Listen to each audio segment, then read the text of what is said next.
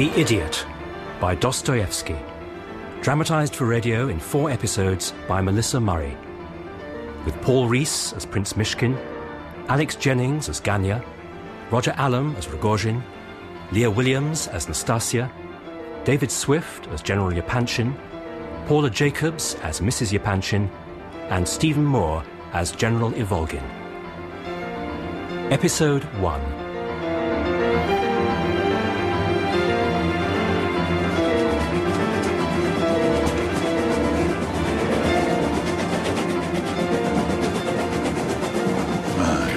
God, how much longer will this train take? We have fallen from our high estate. Only an hour ago we were indecently drunk. Now we are merely disgusting. You were disgusting. Yes, but I apologize for it, sincerely. Don't be cross with poor little Lebediev. We are in public, remember. He can get a little rough sometimes. Who are you talking to? That foreigner over there. Foreigner? It's the coat that gives him away. What the devil are you talking about? That's how I know he's a foreigner. Well, it's thick enough, I grant you. But look at the kind of cloth. Italian. What use is an Italian coat? What use is that in a Russian winter? So, we must conclude that he is a foreigner. I don't care who he is, as long as he doesn't stare at me. Besides, what self-respecting Russian would ever, in any circumstance, wear a coat with a hood? Excuse me? Oh, he's talking to us. Listen for the accent now. I think it must be me you're speaking about, as I'm the only other person at this end of the carriage. My coat I bought in Switzerland. I've been away from Russia for years, and perhaps I forgot quite how cold it is here. Switzerland, eh? What were you doing in Switzerland? A long holiday, visiting family? You were a student? I went for reasons of health. You're a nosy devil. Don't answer him, Sir Vulture. No, I don't mind. Why should he mind a few civil questions? So you were ill? Very ill? Well, of course you were. You'd hardly have gone all that way for nothing. So what was the problem? I'm an epileptic. At least it's not contagious, eh? I had been very ill. I'd had so many bad fits that by the time I got there, I was almost an idiot. But you are better now? Oh, I'm much better. Or perhaps the money ran out, and the doctor suddenly declared you cured, eh? Very common, that. Well, for the past 2 years, after my little inheritance was used up, he kept me out of his own pocket. But he kicked you out in the end, eh? No.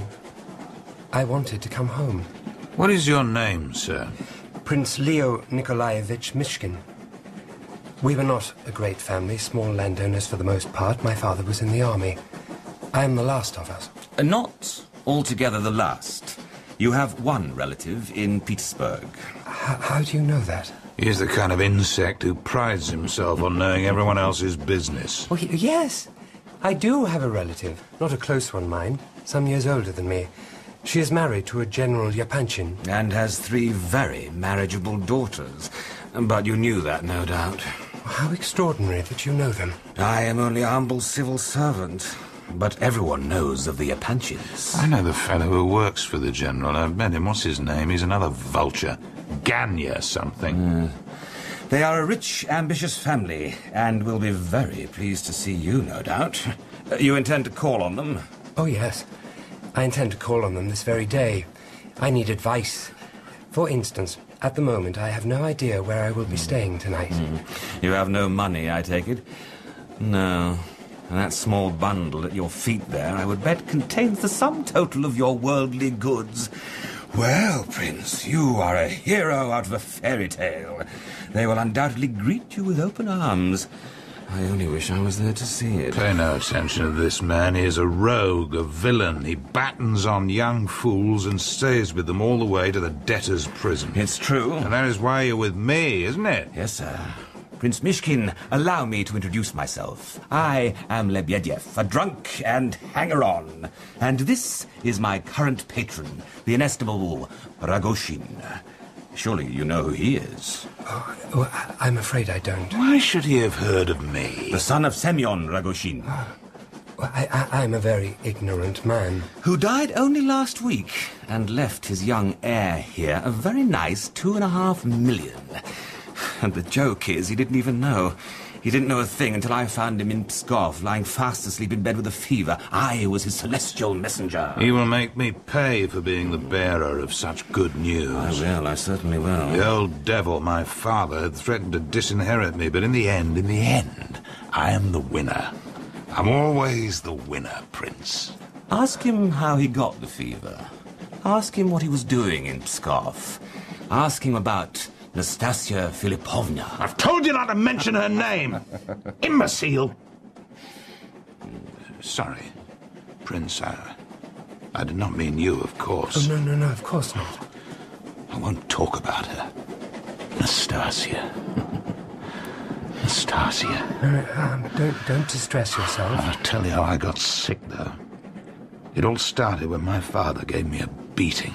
A terrible beating, worse than ever. Oh, it was a work of art. So I ran from the house, took the first train in the station, and ended up in some flea-pit hotel in Pskov, where this bloodsucker found me lying in dirty sheets in a fever of rage. And the reason he beat you? The reason he beat me is because I took 7,500 rubles he gave me to put in the bank. I took them and went to the jeweller's, and there I bought the most beautiful diamond earrings. I ran round immediately to Nastasia's house and threw them at her feet. He did, at her feet. There were witnesses.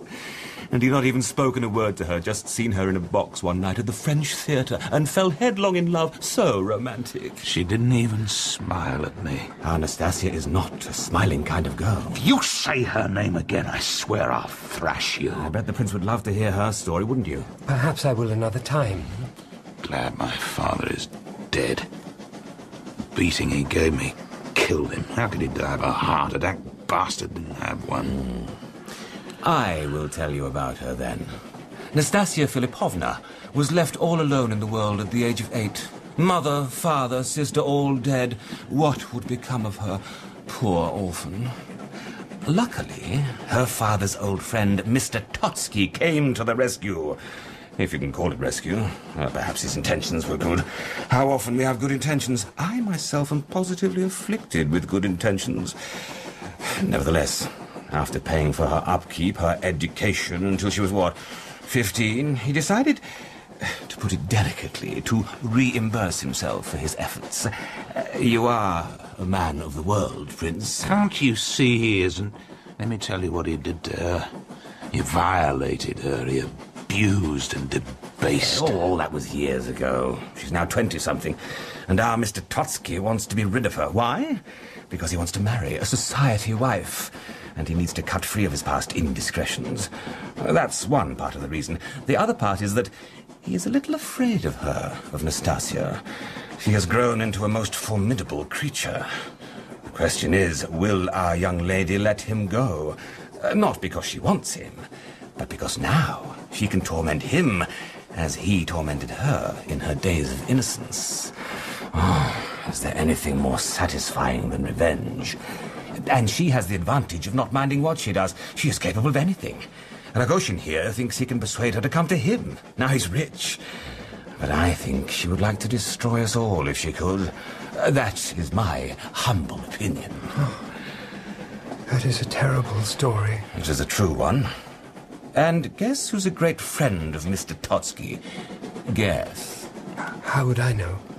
He is a great friend of General Yepanchin, your relative. You may have the pleasure of one day shaking his hand. Prince? Yes. I will give you a proper coat. A fur coat. I'll give you money. Thank you. Come to my house. Perhaps you're a sign from God that he has not forsaken me. I would be pleased to come. But first, I must go to my cousin's house. I wrote to them and told them that I would be coming, and I would not like to disappoint them. You are the least disappointing man I have ever met.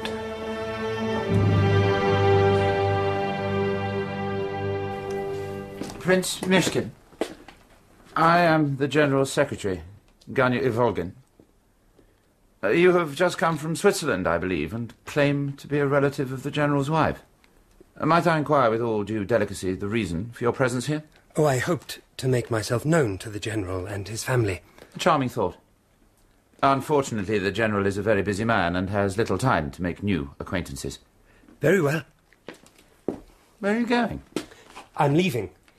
In very good spirits, I assure you. Please send them all my regards. No, I didn't mean... Don't be so hasty. The General will see you in his study. But mind you do not detain him for too long. Sit down at the desk by the window. I have to have a word with Ganya here. Certainly. What does he want?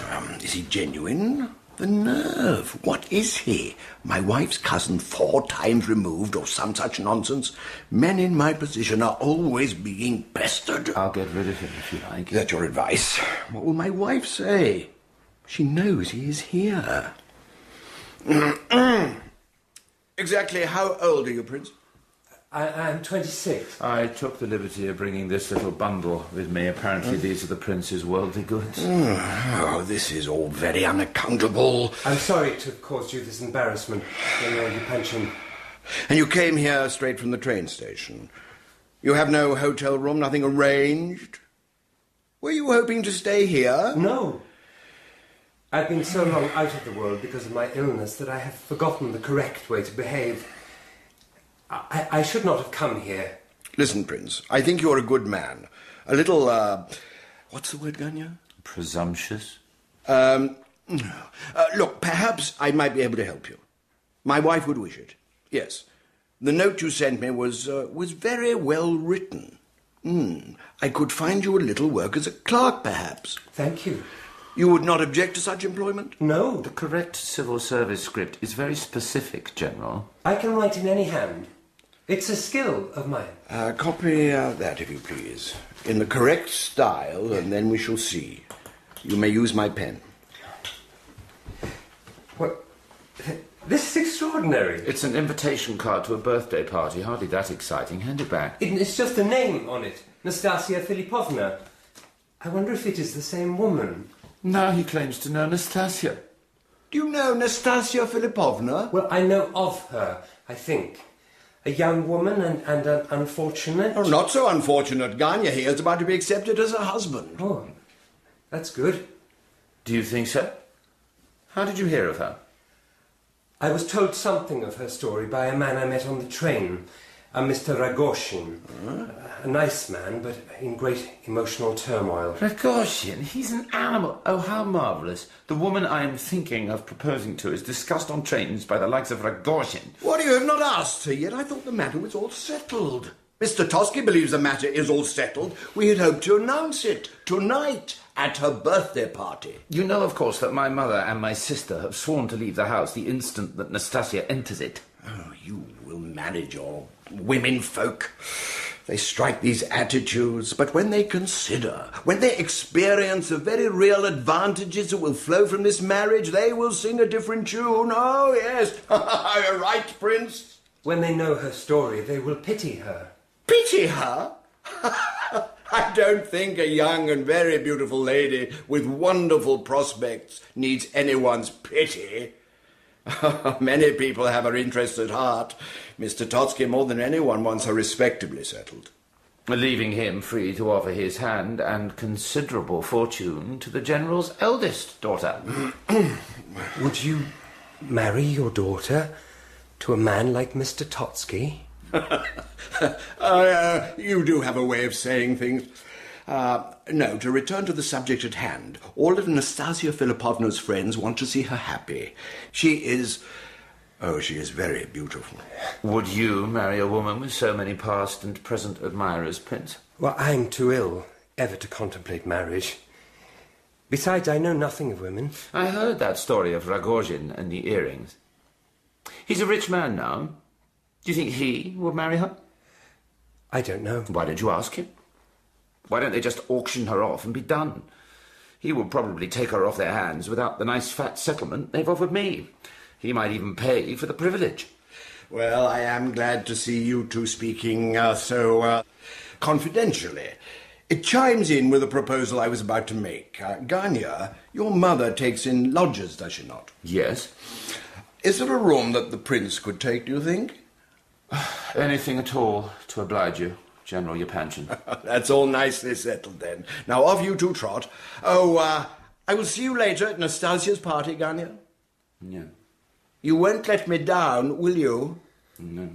First, you might take the prince along to meet my wife. Good day, gentlemen. Thank you for your kindness to me. We all like to behave well sometimes.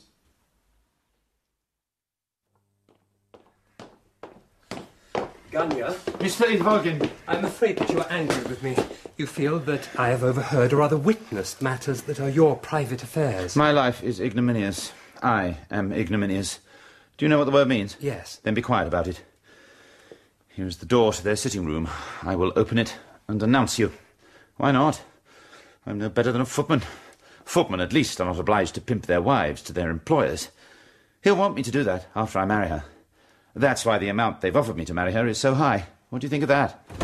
So I said to him, Prince Mushkin, to see you all. Oh. This is Mrs. Yapanchin. May I introduce you to your cousin, madam? And these lovely ladies are her daughters, Alexandra, Adelaida, and Aglaya. You'll excuse me, I have work to do. It's a great pleasure I to... swear that young man gets ruder every day. How does the General bear him? He has a lot to put up with. Ganya, I mean. You may as well sit by the fire, Prince, and let me look at you. I got your letter from Switzerland, but I hardly expected you would just arrive like this. Well, you're handsome enough in a harmless way, but why are you wearing such shabby clothes? I'm a poor man. Pour the Prince some coffee. Don't fill the cup too full. You had better tie the napkin round your neck, I suppose. Why is that? In case you have a fit. Mother! This is a Persian carpet. I don't mind in the least. Well, you should. Perhaps the Prince would tell us about Switzerland. Did you like the mountains? Yes, I like to live surrounded by them. It was very soothing. There is nothing restless about a mountain. Take a sip of your coffee.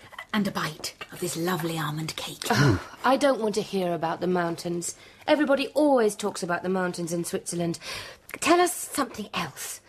Tell us the most moving and extraordinary thing you saw in your travels. I think not, Miss Aglaya. Is it because it is improper? Something shocking? Both. Oh, he's trying to be intriguing. No one is to ask him to explain what he means. Why not? Why can't we ask him? I am not trying to be intriguing, I assure you. I will tell you about the most moving, the most terrible thing I saw, because it is a thing that is burnt, literally burnt, into my mind. It was in Lyon, in the city square. I was there when they executed a man. How horrible. An innocent man. No, a very wicked man. Does it matter?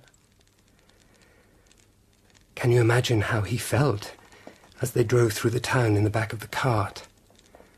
How he must have looked round him thinking, I have 3 more streets to live, 2 more streets, and then finally he's in the square. It's packed with people, all shouting, all staring, all there to watch you die. They got him to the ladder, and when he saw it, strong man, cruel man that he was, he burst into tears. On the ladder, his face was pale, but on the platform he became literally as white as a sheet of notepaper. I could see how his legs became weak. He must have felt sick, too. There would have been this intolerable sensation at the back of his throat. Did you ever experience a moment of terror in which your reason remained unaffected, but all your power to move, all your will to act even, has gone? The house is about to collapse, but you can't stir. You wait to be flung to the floor and annihilated. He looked round, and he saw the whole world rush to vanishing point. No animal could have felt such fear. No devil either. This is a very shocking story for a lady's sitting room. Yes. But it is important to me. I wanted you to know. To know what? To know that there is misery, cruelty and death in the world. We're not that ignorant. Prince, you are a good man. You have a feeling heart. I have a feeling heart. Perhaps we are not the most intelligent people in the world. Perhaps we have not read the modern books. But we have read our Bible. We know the value of compassion. You may untie that napkin. Forgive me. Are you offended? We will be great friends, you and I. I like your forthrightness very much. You see? You can be charming. Tell me this, Prince. Have you ever been in love? That happiness, no, I have never experienced. Will you answer any question, however impertinent? Yes. Ladies, I must go now. I have to find my new lodgings. I hope that I will see you all before very long. Go with my blessing. I can't decide if he's a total charlatan or if he is sincere. Either way, what does it matter?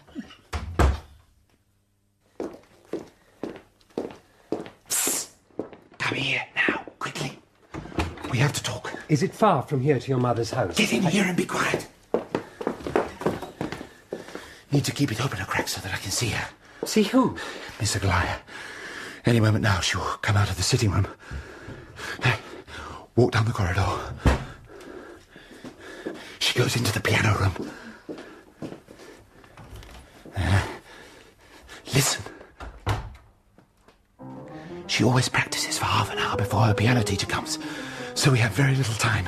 For what? Prince, I will be honest. I'm an honest man, aren't I? Plain spoken, if a little irascible. I find you difficult to understand, to be truthful. And your opinion is worth what, precisely? Oh, well, listen, perhaps we've got off on the wrong foot, but I'm willing to make amends. How? By placing myself forever in your debt. Prince, I must beg you to do me a favour. I would like to help you. Good, that's settled. All I want you to do is to take this note, knock on the door, and deliver it to Miss Aglaya. Why can't you take it yourself? No, complicated reasons, difficult reasons. If I told you this note could make or mar my life forever... I'm not sure I should do this. Would you like me to humiliate myself and actually go down upon my knees to you? No. Take it then. And hurry. The piano teacher is horribly punctual. I have not sealed the note. I won't read it. Hey, go.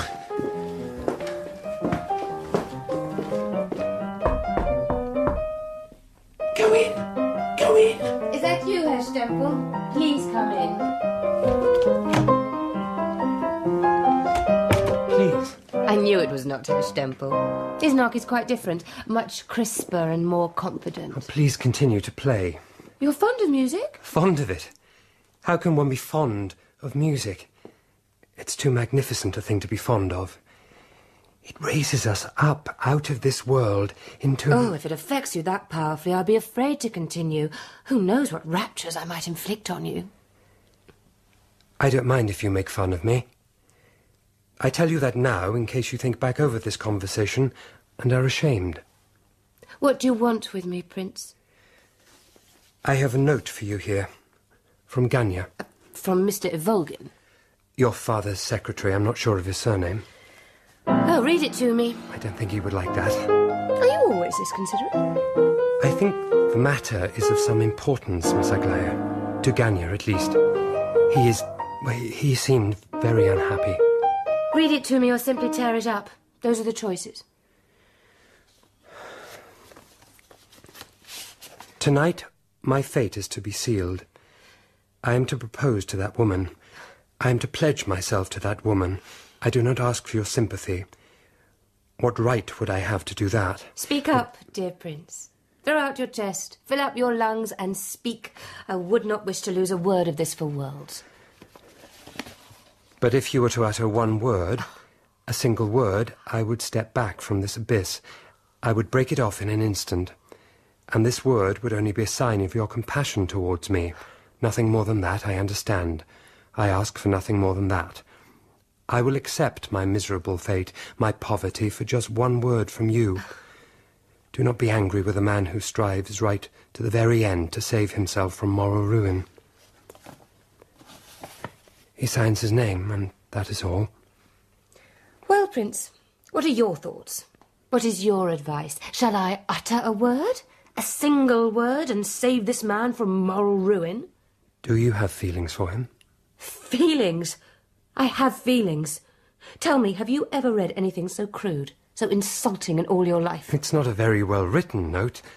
He has not done justice to himself, perhaps. He tells me all he wants is a word. But of course, if I were to say that word, it would commit me. He knows that. He will not let Nastasia and her money go unless he is sure of me. You know about her? I even know they've offered Ganya 100,000 roubles to marry her. Oh, it is shameless. It is shameless. And once, you know, I did like him. I did think he had qualities, but greed, it's consumed him. Hand him back the note. Tell him I read it and that I sent no reply. And as for you, keep well clear of him from this day on. I'm to lodge in his mother's house. Your father arranged it. Well, that's unfortunate. He will be your enemy now. Oh, yes. He will blame you for his failure with me, for his humiliation. I hate people. No, you don't hate people. You have a noble soul. You hate meanness and subterfuge. I see it in your eyes. You see an 18-year-old girl. That is all. I won't be romanced at. Now, I must practice for my music lesson. Please go. Miss Aglaya?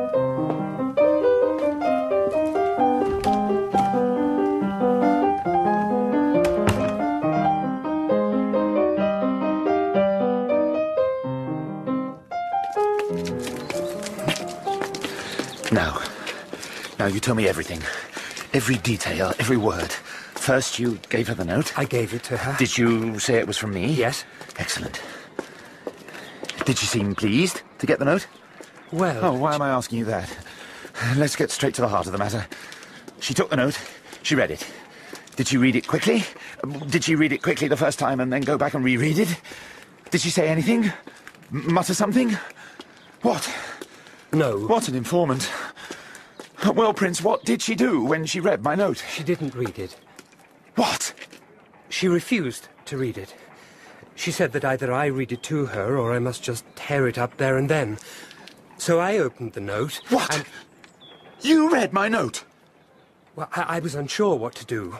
I thought that you would want her to hear your message, even if it came via me. You're lying. I'm not, I assure you. Liar, liar, liar! I'm sorry that you are so upset. But please, do not call me names. Oh, what was her response when you read it to her? What did she say? She said that she would send you no reply. She said nothing? No. But she sent no reply, no formal reply. She did speak a little about how she felt about the note. But I think you might find that upsetting. Do me the honour, sir, of telling me what she said. She thought that you were trying to compromise her. She mentioned the amount of money that you were offered to marry poor Nastasia Filipovna. She thought you unwilling to let that go unless you had in some way secured her. Miss Aglaya, I mean. She was insulted, she said, but she also said... Oh, yes, this is wonderful. Let's walk. We're attracting attention. She also said, or hinted, that she had once liked you, but now she thought you greedy. Greedy? Oh, the rich always think us greedy. Well, we shall see, Miss Aglaya. I've a trick or two up my sleeve yet. I'll make you grovel yet. I'm sorry, Ganya, to be the bearer of such bad tidings, but I think she might forgive you. Forgive me? But do you know what is really interesting in all this? Miss Aglaya, so proud, so private, decides to make a confidant of a sorry specimen like you. How in the name of God is one to account for that? I think it would be better for us to part. It is true that I've been ill, and that I'm not used to being with people, but still that is no reason to abuse me. I understand that you're upset and disappointed, but that is no reason for you to be rude to me. I will find other apartments and explain matters to the General, so that he will not be angry with you. You are right to be offended. Please, with my hand on my heart, I beg you to forgive me. Oh, I'm in such trouble, such pain. It maddens me. I behaved badly. If you knew how much I stood in want of a friend. Come home with me. I beg you. There is no need to beg me. I would be more than happy to be your friend. Come, let us get on. I'm becoming very tired. It's not good for me to get too tired. What on earth is behind that mask of his?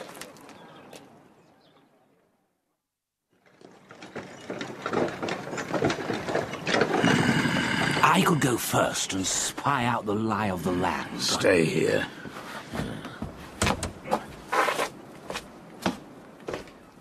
And where are you going, my fine lad? Get your pig hands off me! Well, seeing you're such a big fellow, I'll be civil and ask again. Where are you going? To see Nastasia Filipovna. You've missed her by minutes, but she'll be back early tonight for her birthday party. Bring her something nice, and maybe she'll smile on you. Where has she gone now? The impatience of youth. I don't like old men. 5 rubles. Where is she? Here is your room, Prince Mishkin. Dinner is at 4 o'clock. You may either eat with us or here, in your room, whichever is more convenient. Thank you, Miss Varya. I am sorry our mother is not here to make you welcome. Yes, yes. Well, Prince, it is a dark little dungeon, but it will do you, I suppose. The whole place smells of cabbages. Stinks. Will I send someone to fetch your luggage, sir? That little beggar's bundle is all he owns in the world. Let's have no airs and graces. I will leave you to get settled, then. Your sister has a very kind manner. Plain people often have very kind manners. They're obliged to have them. She's not in the least plain. You have an opinion about everything, don't you? Look, don't mention anything here about my private affairs.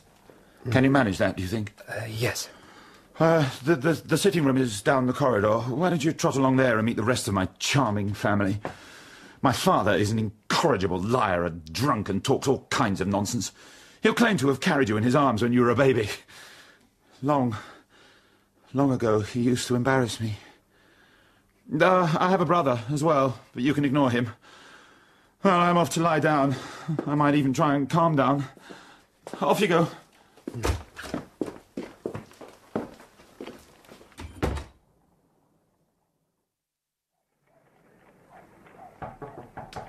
Good afternoon. I'm the new lodger. I hope I'm not disturbing you. Please continue reading. My name is Leo, by the way. Nikolai, but everybody calls me Kolya. I'm Ganya's brother. And Varya's. She's told me all about you. Shake hands? Oh, certainly. Prince, I have something to say. I'm listening. If anyone asks you to lend them money, on no account do so. Lend no money to anyone in this house. Do you hear me? Yes. Secondly, if anyone says anything ridiculous, unbelievable, don't laugh. Don't mock them. That's a commandment. I won't. I've been mocked too much myself to take pleasure in another's weakness. Well said. You may sit down. You've come here from Switzerland, I believe. Yes. When I travel, it'll be to the tropics. What's the point of going somewhere as cold as this place is? No offence. Oh, none taken. My God. My God, who would ever have believed it? His living image. Sir, you are... Well, you must be Prince Mishkin. This is my father. General Ivolgin, retired. Unhappy. Your full name, sir? Leo Nikolaevich. The son of my dearest friend, my childhood companion, Nikolai Petrovich. My father's name was Nikolai Lvovich. Prince. I'm sorry. To think that I should see you here in my house. I used to carry you in my arms as a baby. Father. A babe in arms, because your father and I were comrades in arms. I was at his bedside and blessed him before he died. Your poor mother, your poor mother. Died 6 months later from a chill. A chill? Oh, is that what they told you? Is that what you believe? No, sir. She died of grief. She died of a broken heart. And it was greatly feared by all who knew us that I would follow them to the grave. Would you like some tea, Father? You've heard the story of the duel, of course. I don't think so. He doesn't want to hear it. I was passionately in love with your dear mother when she was betrothed to your father.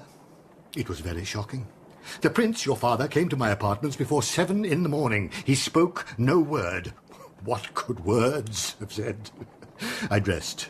He took 2 pistols from his pockets. Within 5 minutes, one or both of us would be hurtled into eternity. We loaded, aimed the pistols at one another's hearts, and looked at one another.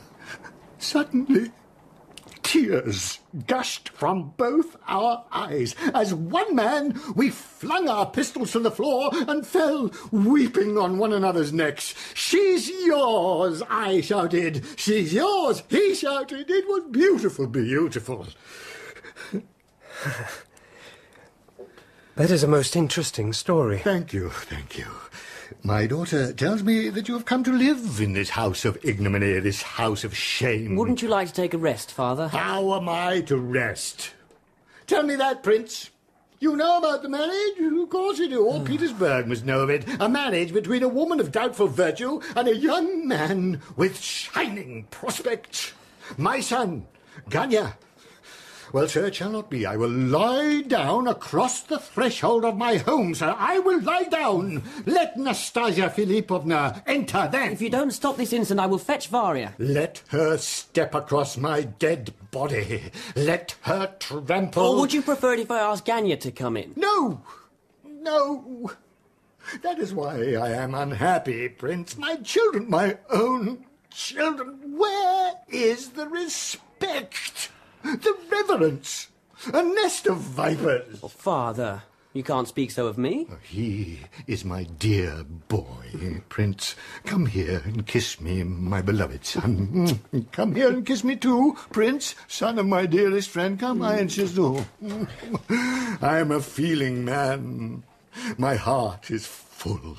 Tell me, Prince, might I trouble you for a small loan until the end of the week? I'll take it off the rent. The Prince's rent is to be paid directly to me. There will be no point whatsoever in asking him to give you any money. I absolutely forbid him to give you any money. Is that understood? Yes. Prince Mishkin, will you do us the honour of dining with us? Oh, you are very kind. You're all very kind.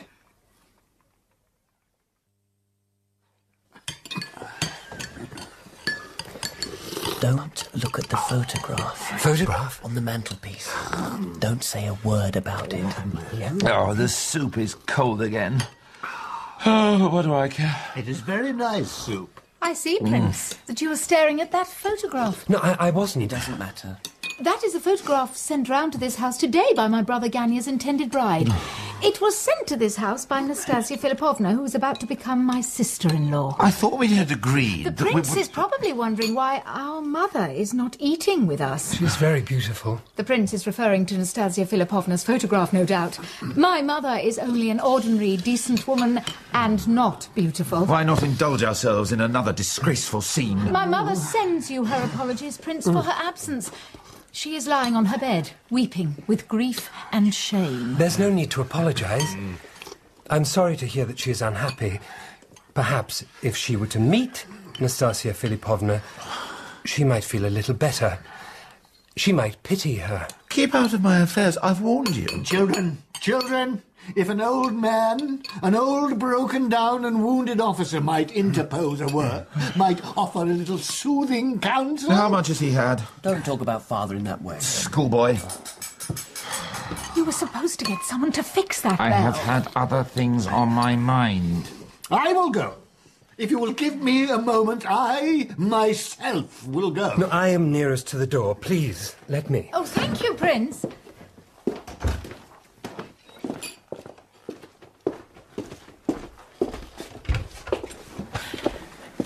You took your time. Sorry. If you're too lazy to mend the bell, you should wait in the hallway to hear when people arrive.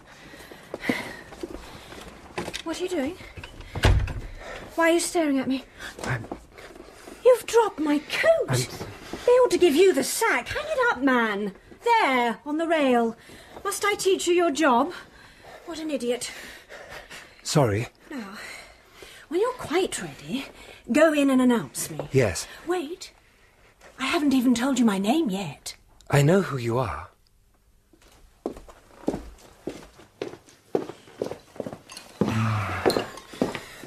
Nastasia Philippovna's here.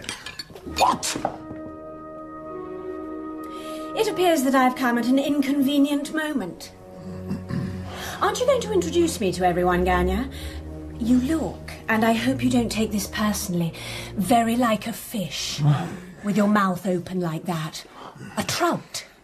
Take a sip of water, Ganya. You'll feel better in a moment. I must manage for myself, it seems. Make my own introductions. You are his sister, Miss Varia? Tell me this. Where are the lodgers? I expected to see a sea of lodgers. We only take in a very few. Nastasia Filipovna. He is speaking at last. Well? Allow me to introduce Prince Mishkin, one of our lodgers. That is the footman. No, I am not the footman, but it is easy to understand how you made the mistake. I'm not in the least offended. Have we met? No. Then how did you know who I was? Oh, my portrait is on the mantelpiece. How sweet! How romantic. Tell me, Prince, do you think the photograph does justice to my radiant beauty? No. Do you think it conveys the absolute excess of my exquisite charms? No. No? There's a look in your eyes. A terrible look.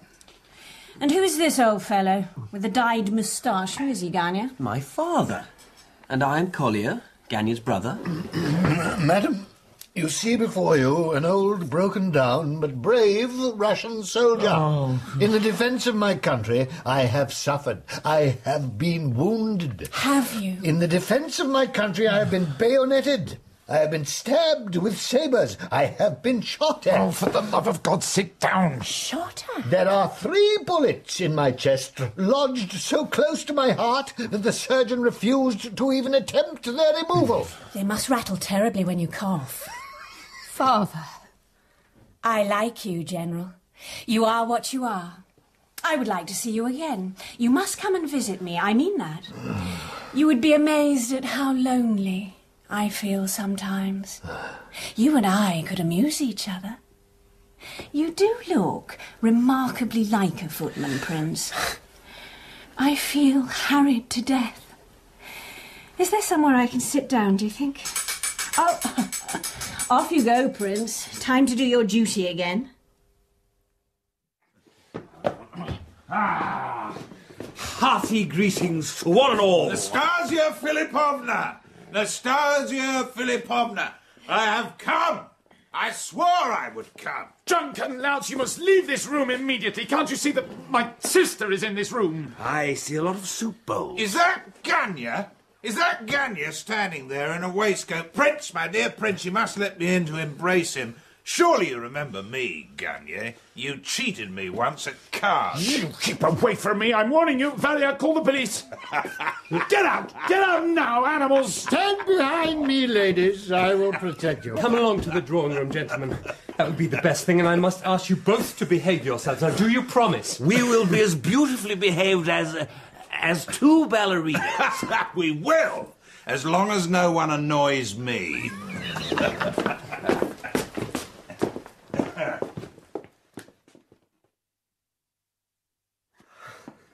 Nastasia Filipovna. Nastasia Filipovna, what can I say to you? Valia, I insist that you leave this room. Why did you follow us in here? To see your bride-to-be. To get to know her. I've been running around the city all day trying to find you, and now that I have, what in God's name will I say to you? I'm not an eloquent man, Nastasia. Tell her you've just inherited a fortune. So recently, he hasn't had time to wash or change his clothes. You're such an ignominious creature, Ganya. If I were to take 3 roubles out of my pocket, you would crawl across the carpet and pluck them from my hand. A man who cheats at cards. I have never in my life... Oh, what's the use? Why do you think I have come here? Why? To make an exhibition of yourself? That's true. We can't deny that. Never mind the clothes I'm wearing. I've pots of money. Gallons of it. Enough to buy you all of you. I came to you immediately to throw myself at your feet. And also because I heard this rumour, this ridiculous rumour. Tell me, Nastasia Filipovna, are you really going to marry this man? No. Of course not.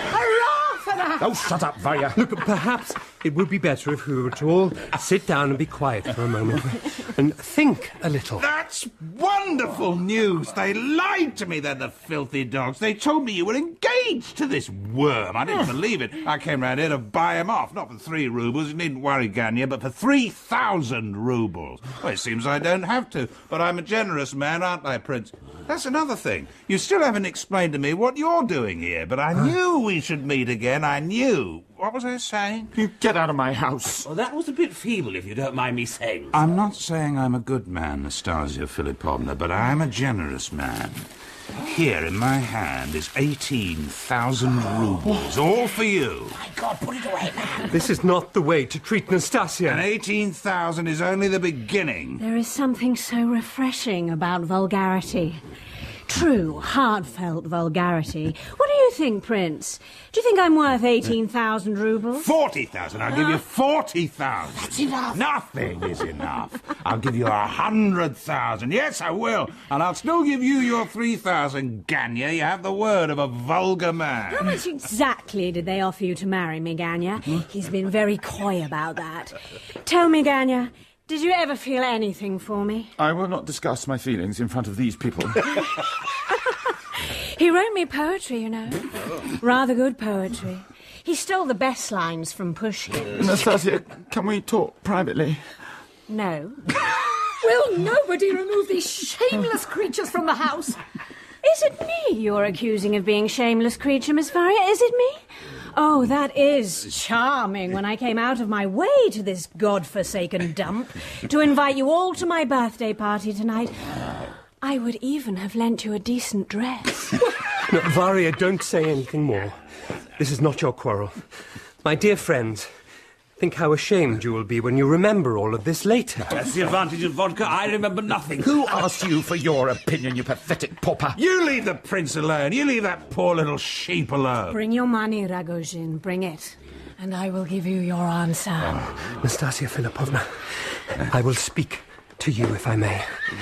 This behaviour of yours, what does it mean? You are not the kind of person you pretended to be today. You are neither cruel nor shallow. You are causing pain and confusion. You must not do that. Especially someone who has suffered as you have suffered.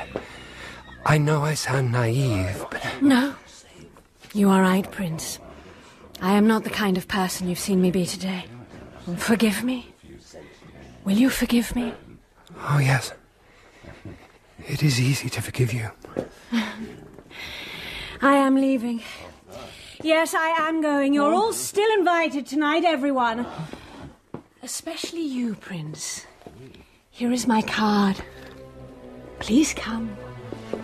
Thank you. You've lost her, Ganya. Yes, you have. And I will win her. I will win everything.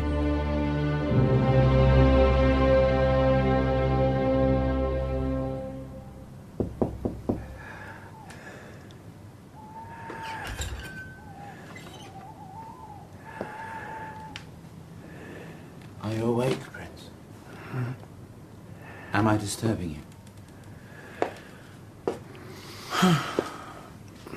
I've been walking up and down the streets for the last 2 hours, wanting to apologize to you and knowing that I would hate you if I did.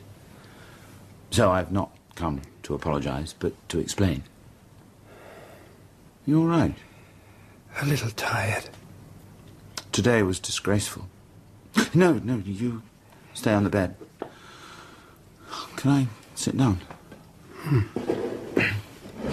Listen, I've decided once and for all that I will marry her. I will marry Nastasia Philippovna for her money. And do you know what that makes me? I'm not sure. It makes me a man of principle.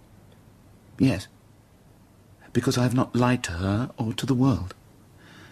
I'm not spouting a load of progressive liberal nonsense about redeeming fallen women. I will not pretend anything. I am a mercenary animal, but I'm not a hypocrite. Besides... Go on. Once, you know, I did feel for her. Did love her, I think. Oh, you are smiling. You were thinking of the note I gave Miss Aglaya. Well, Prince, it is possible to love 2 women at once. I know nothing of love of that kind. kind of love. I don't judge you, Ganya. You don't like me? There have been times today when I have not liked you. But now, when you're being simple and sincere, I find I do like you. There is one thing I would like to ask you. Do you think Nastasia will accept your proposal of marriage? It seemed to me... No, that scene with Rogojin was just nonsense. To annoy and provoke me. You're very confident. She liked you. Our Nastasia was impressed with you. Tell me, Prince, did your heart flutter a little for her? No. You're blushing. Well, we are all only human. We are all usurers at heart. I will take her, take the money, and you shall see what I will make of myself. My ambitions are worthy, even if I am not. If I had married Aglaya, it would have given me social position, but money will do the trick. What do you say to that? Perhaps it will end happily. When I have money, I will become a moral man. I will behave with decency and delicacy once I am rich. I will be able to afford all sorts of virtuous behaviour then. Money is not always a blessing. What a very trite thing to say, dear Prince. You're beginning to hate me again. Yes. When I'm not in your company, I think you the most marvellous, calm, admirable person. But when I'm with you, it's a different story. That is often the case with me, so I don't blame myself. I'm a complex character. You are unhappy. Only idiots are happy. But then maybe not. You've a mournful look about you at times. There I go again, calling you names. I'm incorrigible. And yet, for all that, I'm not a bad man. Perhaps you pay yourself too much attention. Well, I need to get dressed if I'm going to this party.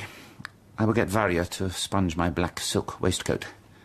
I have only one, of course. Do you know, I wish I had taken that 3,000 of Rogojin's. I wish I had snatched it out of his hand. That would have taught him a lesson. Yes, I have decided Nastasia, not Aglaya. I hope it won't break the poor girl's heart. I don't think it will. You know nothing of women. I think I will take a rest now. Exactly. That's exactly what you need. A nice rest. Good night, Ganya. Close your eyes and sleep.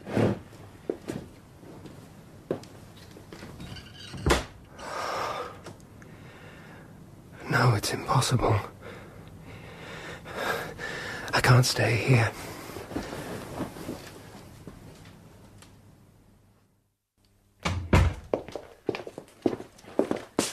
What are you doing, Kolya? Varya told me to sit here and make sure no other madmen entered the house. You've taken over my role as footman. She is quite a nice person, Varya. A little mean and spiteful sometimes, but the situation is worse for her. You understand? Yes. I mean, she is a woman, you know. She thinks of marriage. And all this scandal, it might put off potential suitors. Oh, I see what you mean. What a very insightful boy you are. I have no choice. They scream all their nonsense in my ears day and night. When are you going back to Switzerland? I don't know that I am going back. If you ever need a travelling companion, here I am, willing to go at a moment's notice. Are you going out? Can I come with you? Yes, you can come with me.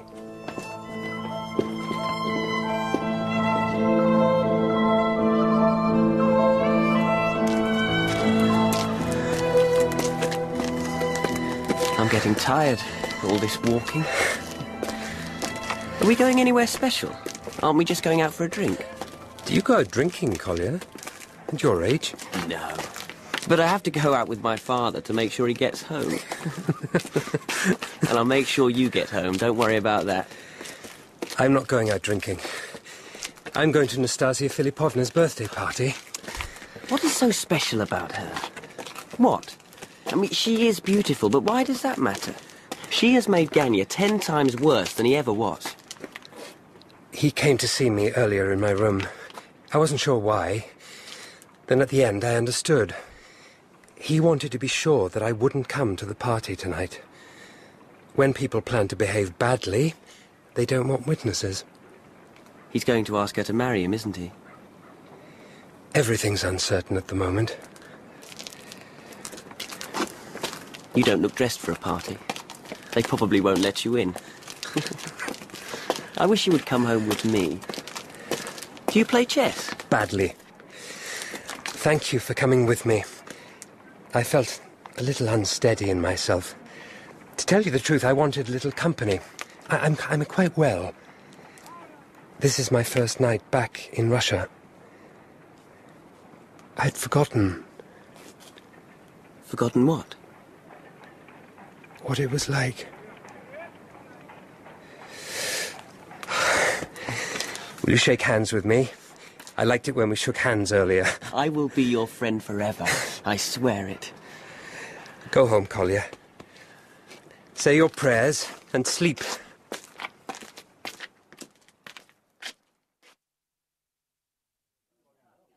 What name, sir? I'm probably not on the guest list. What name, sir? My name is Prince Leo Nikolaevich Mishkin. Here is Prince Leo Nikolaevich Mishkin.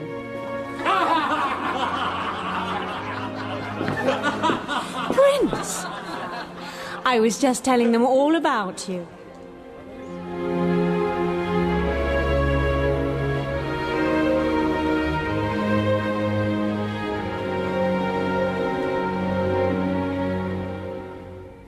That was episode 1 of The Idiot by Dostoevsky, dramatised for radio by Melissa Murray.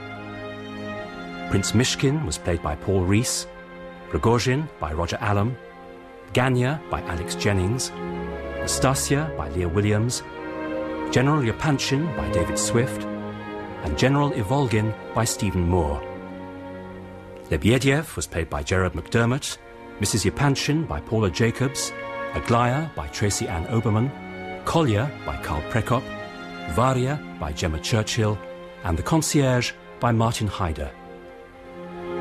The Idiot was directed by Cherry Cookson.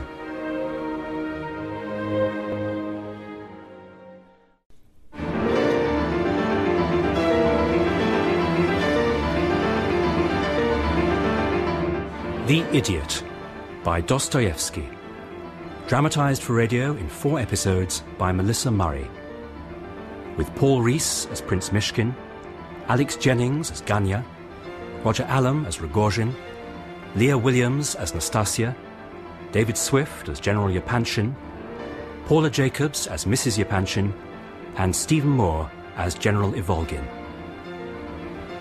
Episode 2. You came! You actually came to my birthday party, Prince. How charming!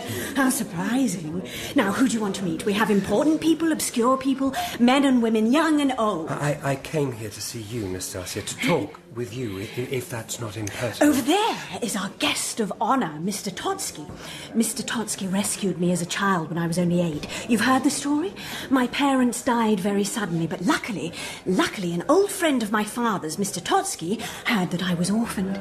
Being a kind, disinterested gentleman, he rushed to my side to protect me. He has been protecting me ever since. Debaucher! And here comes General Yapanchin to prevent a social scene. I'm very surprised to see you here, Prince. He arrived at our house only this morning, you know. A long-lost cousin of my wife's. She found him very engaging. How is your wife, General Yapanchin? My wife? Very well. Do you see, Prince, the pearl necklace I'm wearing? How much do you think it is worth? Oh, I'm afraid I've very little knowledge of jewellery. Oh, it was given me this very morning. Guess who gave it to me? Oh, this is quite unnecessary. I will have no secrets from the prince, none. Well, it is worth 5,000 roubles. Oh. That's what the jeweller offered me. He's coming to collect it in the morning. You're selling it? The prince wishes to meet my benefactor, Mr. Totsky. Excuse us, General. They think so meanly, so cheaply of me. A pearl necklace. They have set up their neat little arrangements. You know that the General plans to marry off one of his daughters to that devil Totsky, but first they must see me settled. They must silence me. And do you know what they plan for me? Of course you do. That is one of the things I want to talk to you about. They plan to marry me off to Ganya Ivolgin. They'll pay him a fortune to take these tainted goods off their hands. And he would do anything for money. Oh, you see him standing over there? He's vainer than a woman. Of course, once I am married, General Yapanchin hopes that my husband would be a compliant man. The General intends me to be his mistress. Have you ever heard anything so amusing? I cannot believe that to be true. That would be infamous. Yes, it would be. But it will not stop them. And here he is, Mr. Totsky, with hair discreetly dyed and a fresh set of teeth from Paris. Surrounded by admirers as always. Come on, Prince. Quietly. Now let us surprise him. Believe me, gentlemen, I speak as an homme du monde, a man of the world. Subtlety above all else, a certain delicacy. They are butterflies, easily crushed, charming, effervescent creatures, requiring, the best of them, a certain hothouse luxury to encourage that special bloom of beauty. To keep butterflies, Prince, it is necessary to have a large bottle of chloroform and a nice, sharp pin to pierce them with. Then, once they are dead, by all means put them in a glass case for other men to admire. Mr. Totsky, Prince Mishkin. Will you shake his hand, Prince? Oh, no.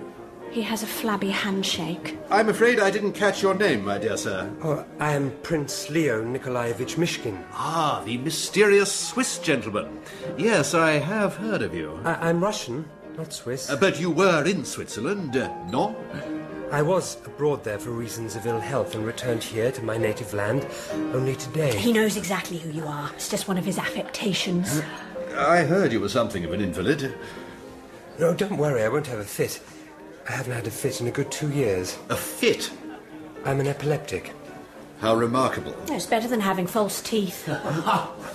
Prince, as you know, Mr. Totsky and General Yapanchin, come over here, General, are both extremely anxious for me to get married.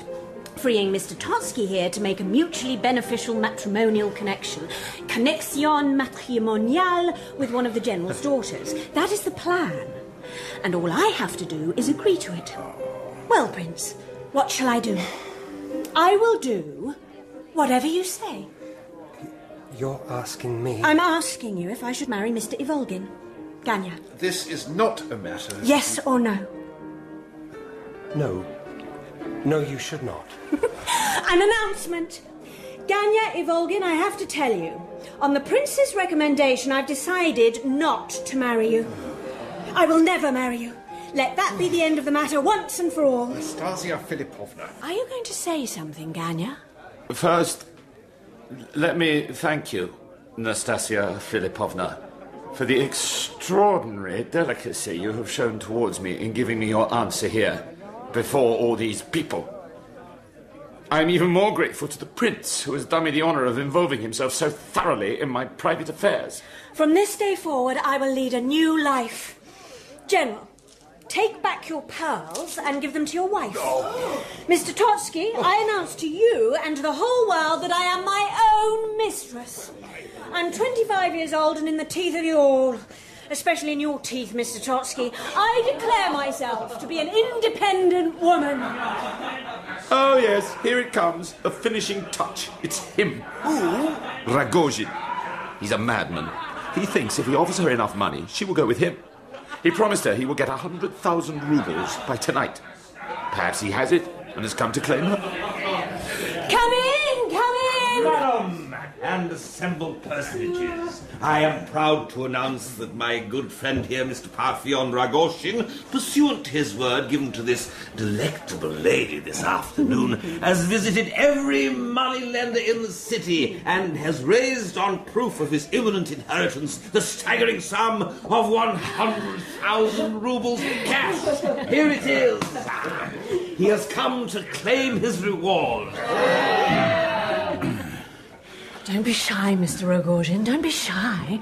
Nothing is embarrassing about money. Show it to us. I will keep all my promises to you, Nastasia.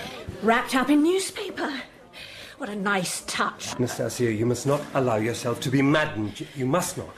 I beg you. You beg me to what? To refuse his money? Why?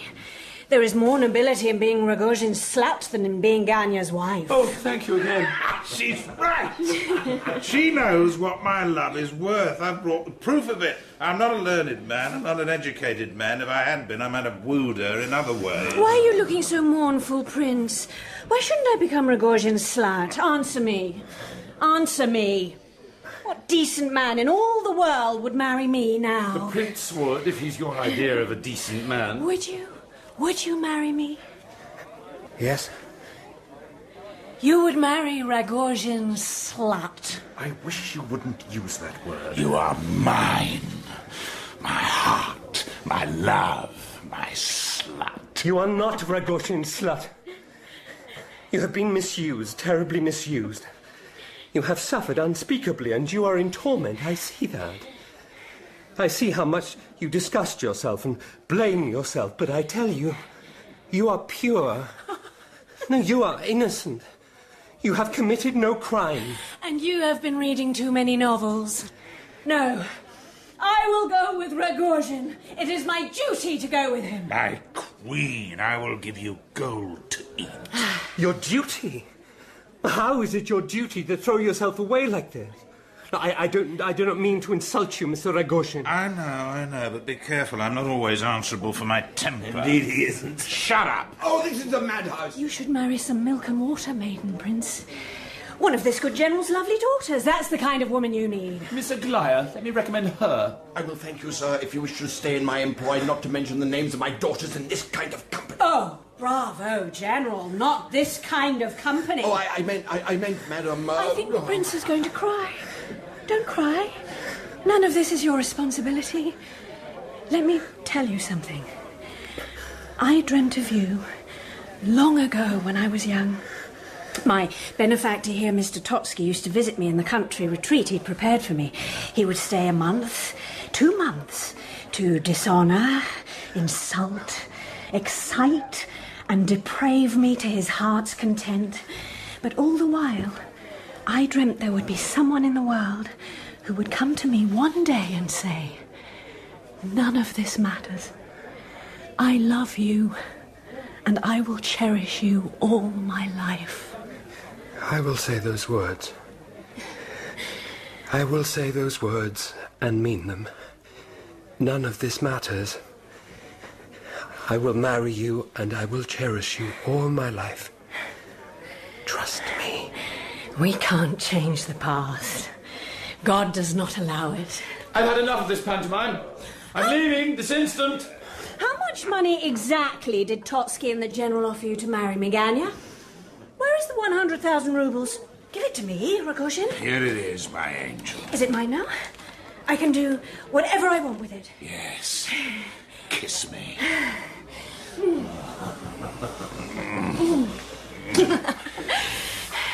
I want to give it to Ganya. I will give all of it to him. What? Yes, you can have it. You can have it all, but first, an experiment to see which demon dominates your soul, vanity or greed. Here is the 100,000 rubles, a fortune. I will throw it into the fireplace. And you, dear Ganya, must put your hand into the flames and pull it out. And once you have done that, the money is yours. She is reckless and magnificent. Stop. Nastasia, you are better than this. 1, Please. 2, 3... There!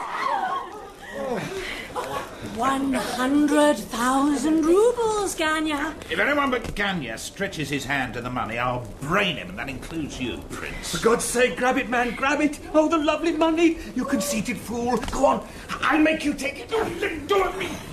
Let them think you're a fool, a greedy fool. Let them laugh at you. What does it matter? Are you all right, Ganya? Oh, I need air. He is turning away. He is actually turning his back on the money and walking out of the room. Well, there we have it, ladies and gentlemen. His vanity is greater than his greed. Oh, he's fainted. Now that is funny. Someone pull the damn money out of the fire and tuck it into his pocket. He can have it. He has earned it. I'm off. I'm leaving with my handsome, ugly, generous devil. Are you ready, Rogozhin? Come. Where are you going, Prince? Prince! Wait! Wait! Oh, what shall I do now? Come home with me? That's what you should do. Collier, what are you doing here? Have you been waiting all this while, you poor boy? You must be frozen. No, I'm not. I'm a Petersburg boy, and it would take more than a bit of wind and snow to make me shiver. I have to follow her. Why? Catch your breath. She decided against marrying Ganya, then? That's off? Yes. Oh, that's a relief, I suppose. Your brother is ill. He fainted. Nastasia was cruel to him, so cruel. You must go up and find him. Take him home. He will be very angry. He will abuse you, but you must be patient with him.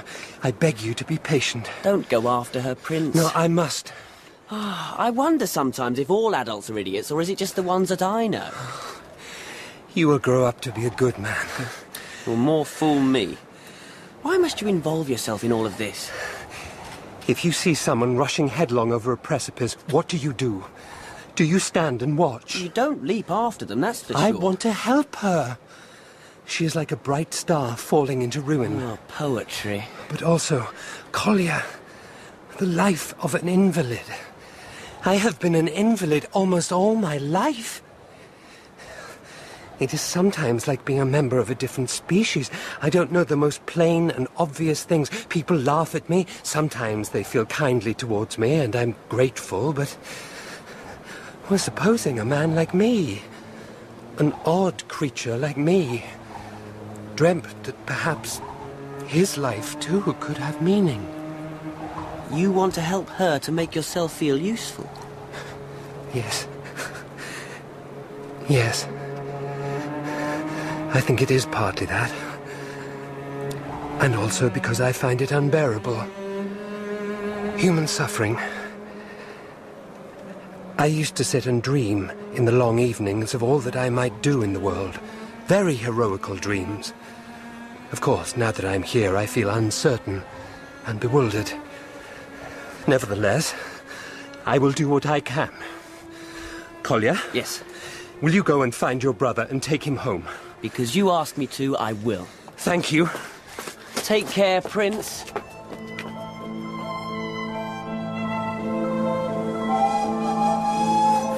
That's it. Last one leaving tonight. Won't be another Moscow train till morning. You'd best go home. You look done in. Thank you. You are sure? Helped her aboard myself. Not a face you'd be likely to forget. Nor his. Sorry.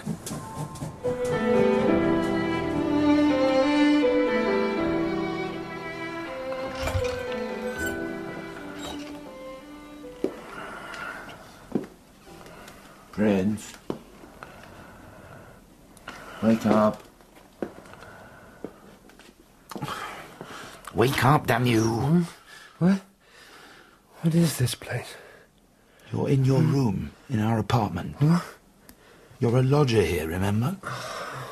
You've fallen asleep on the bed with your clothes on. I do that sometimes when I'm drunk. Are you drunk? No. We're more alike than you think. Did you see the way I fainted tonight? Like one of your fits, wasn't it? No. Not really. Ganya, I'm asleep. Not before you answer my questions. Did you find her? No. But you know where she's gone. Moscow. I've been walking around for hours trying to think what I should do. I'm sure of one thing. I'm not asking you for advice. You needn't hope that. Here. Take it. If you can't see it, you can smell it. Burnt newspaper. It's the bundle of money she left me. I want you to take it to her. I want you to hand it to her with these words. Madam, I have been sent by Mr. Ivrogin. There's no point in giving me a message. I won't remember it. Just give it to her, then, without a word. And make sure that Rogozhin sees you do it. Will you do that? I'll give her the money. Are you really going after her? Yes. Prince... I must sleep. I must get into the bed. Oh, you really are all in, aren't you? Steady on. Sit on the bed. Get undressed from there. Would you like me to wait with you until you're asleep? No. I meant that kindly, though I myself hate people seeing me asleep. Thank you, Ganya. Good night.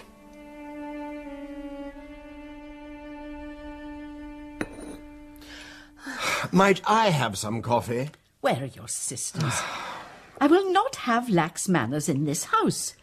People must learn that there is order in the world. Alexandra is in bed with a severe cold, as you know. Do not presume to tell me what I do and don't know. And Adelaida is at this very moment... Do you take no interest in the fate of your daughter, sir? He thinks he can give me a pearl necklace and I will forgive him. For what reason do I require forgiveness? Coffee, please. For introducing that impostor into my house. I have already had the honour to inform you that Ganya Ivolgin has been dismissed from his post in my household. Oh, poor Ganya. Why do you say that? Because someone should feel sorry for him, and no one does. I was not talking of him. I was talking of that pauper you pushed into my drawing room. The one who claimed to be my long-lost cousin. A well-known trick. My dear, there can be no doubt that the prince is your cousin. You say that, of course, to provoke me. My dear, there and is no... to wound me. Would a cousin of mine run off in pursuit of some trollop all the way to Moscow? Not a word or a sign from him for weeks. Aglaya, will you leave the room, please? Do you think that everyone doesn't know?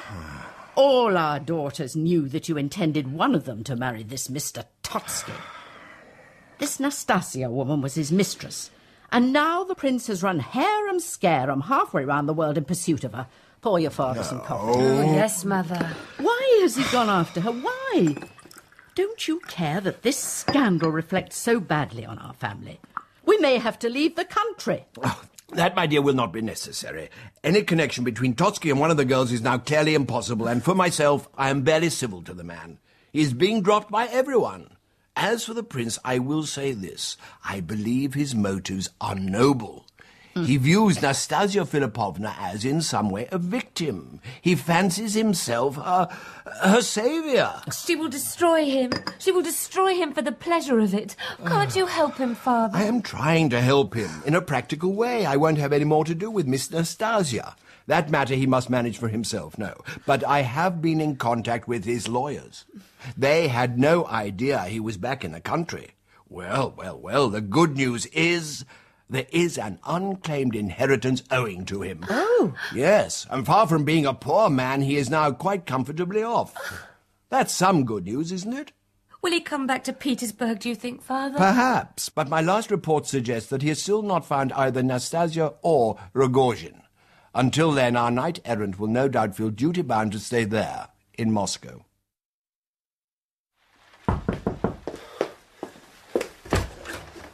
Oh, come in, Miss Lebediev. Come in and sit down. What lovely manners you have. And what a lovely jacket. Does that colour suit you, do you think? I heard you had come into a little money. Now, look at me. Don't be shy, look at me. What do you see? That you have been beaten. You have a black eye. He thrashed me. Me thrashed by him. Rogozhin? Of course, Rogozhin. Do you think I would allow any other man to mark my face with his fists? I'm sorry that you've been hurt. I think it would be good for you to separate yourself from him. But at the moment, I'm concerned to hear news of Nastasia. I've been trying for weeks to find her. Do you think I have come here to betray my friend simply because he has beaten me up? I did not ask you to betray your friend. All I wish to know is the whereabouts of Nastasia Philippovna. You accuse me of being like Judas. I accuse you of nothing. But if I am he, does that make Rogozhin a kind of Christ? What do you think, Prince? I think this is not a fit subject for jests. Why do you want to find her? Do you know where she is? Now, please, help me if you can. I'll tell you this for nothing. She doesn't love him, but that doesn't stop her. There have been disgraceful scenes, nights of such sin, orgies of vice. What can a man like you offer her after that? A respectable marriage? I don't wish to discuss that with you. Well, he has offered to do the same. Marry her. I told him he was a fool, and then out flew his fists. Yes. She was getting fed up with him anyway. So I helped the lady make her escape, hired the carriage with my own money, took her to stay at my sister-in-law's in the country. She has taken to reading the Apocalypse. Nastasia, not my sister-in-law. Not, I venture to suggest, a good sign. What do you think, Prince? I will go there immediately. But not before you give me some money, eh? A reward for information received. Yes. How much do you want? Want everything. Need 125 rubles. I say that to impress you with how exact I am. You count out the money while I write down the address. Don't look at me so, Prince. I am impervious. Someday you will say something or look something that will make me ashamed of myself. But today is not that day.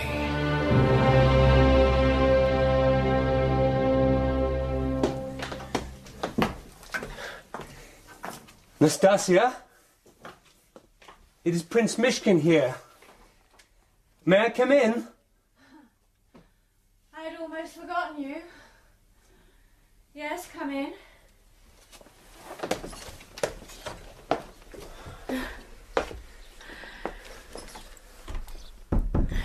Well, I'm very pleased to have found you. Would you like to kiss me? I would like to talk with you. I can do other things than kiss, you know. Are you tongue-tied, Prince? I brought you something from Ganya Ivolgin. The money. The money you put into his pocket that dreadful night. Ganya? I'd almost forgotten him as well. I'll put it here on this little table. Will we sit down, Nastasia, and be comfortable? You can sit down. I'm looking out of the window. What can you see? Come and look.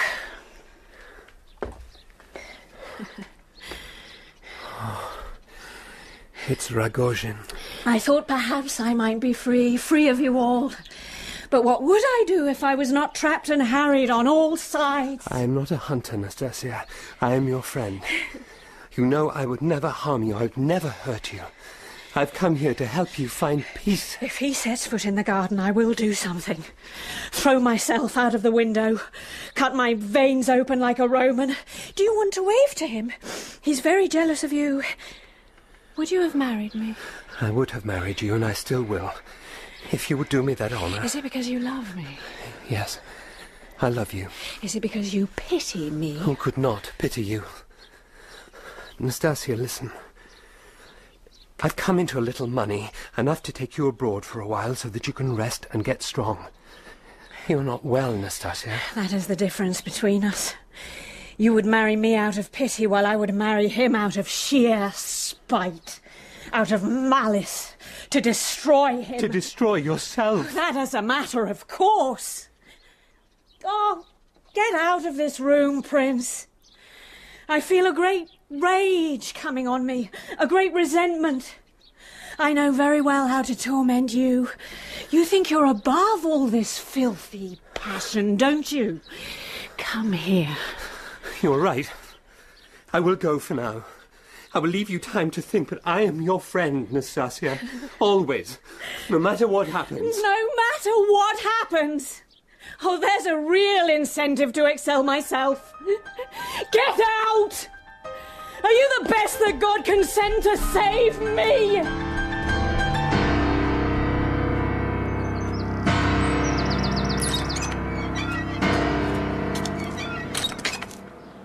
Let's walk.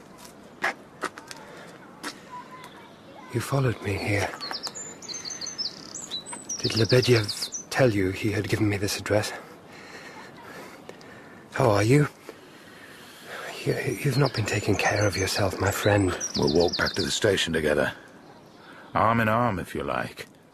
I should warn you, though, you have every reason to be afraid of me. Don't let the fact that I like you deceive you. Don't let the fact that I have tears in my eyes just looking at your kind face deceive you. We will do as you say. We will walk. I will tell my driver to follow behind us. You have a carriage now, Prince. Lebedev told me you'd come into money. That's good. That's excellent. You needn't blush. No, the driver is only hired for the afternoon. But you are right, I am a little ashamed to have money. May I ask you something? You can ask me anything. You're a man of feeling. Don't you pity her? Will you see how she suffers? Let me rescue her from you. Isn't that what you wish in your heart? I want so much to believe that. Let's walk. And I will think how to answer you.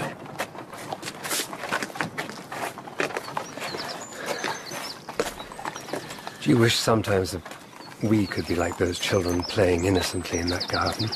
Playing innocently? That's what you think because you don't remember. Children are savages. We are saints in comparison. You must have been bullied when you were a child. Oh, yes. Unmercifully? Unmercifully.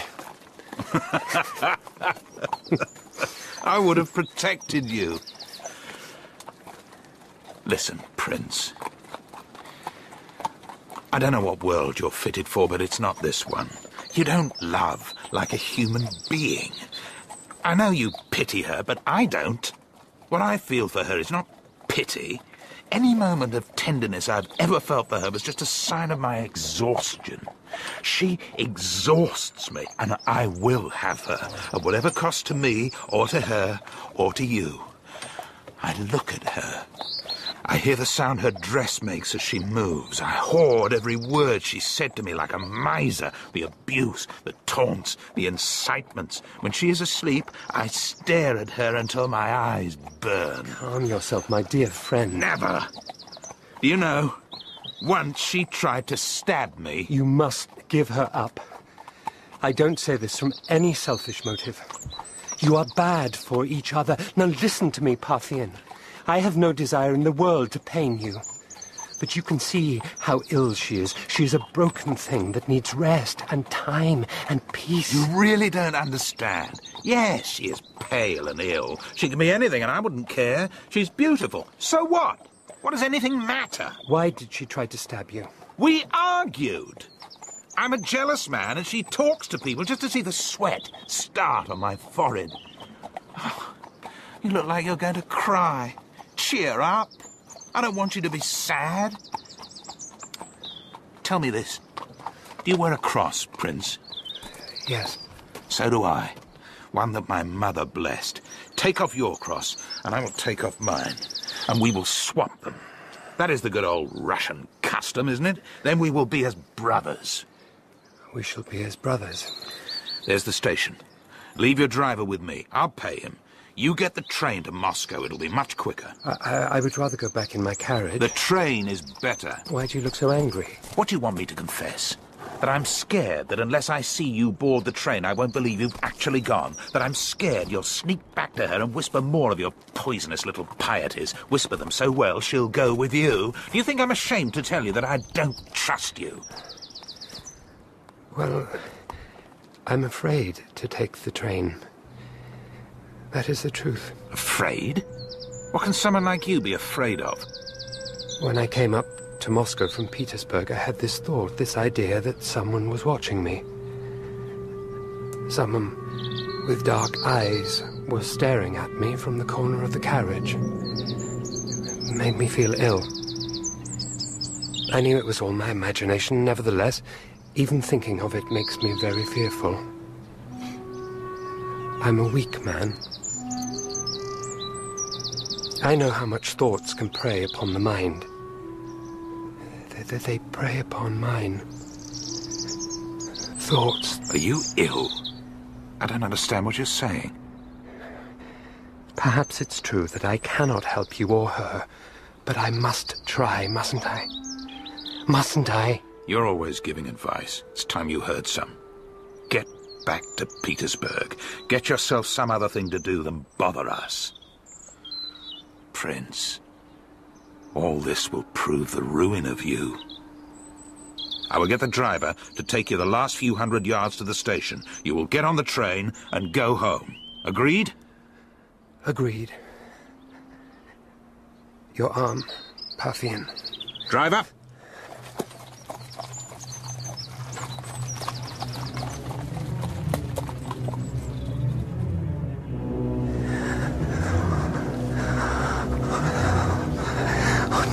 Not those thoughts.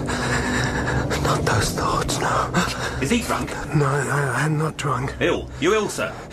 I must get to Petersburg. This is Moscow, sir, not Petersburg. Moscow train station. You're in Moscow train station in the ticket office. What are we to do?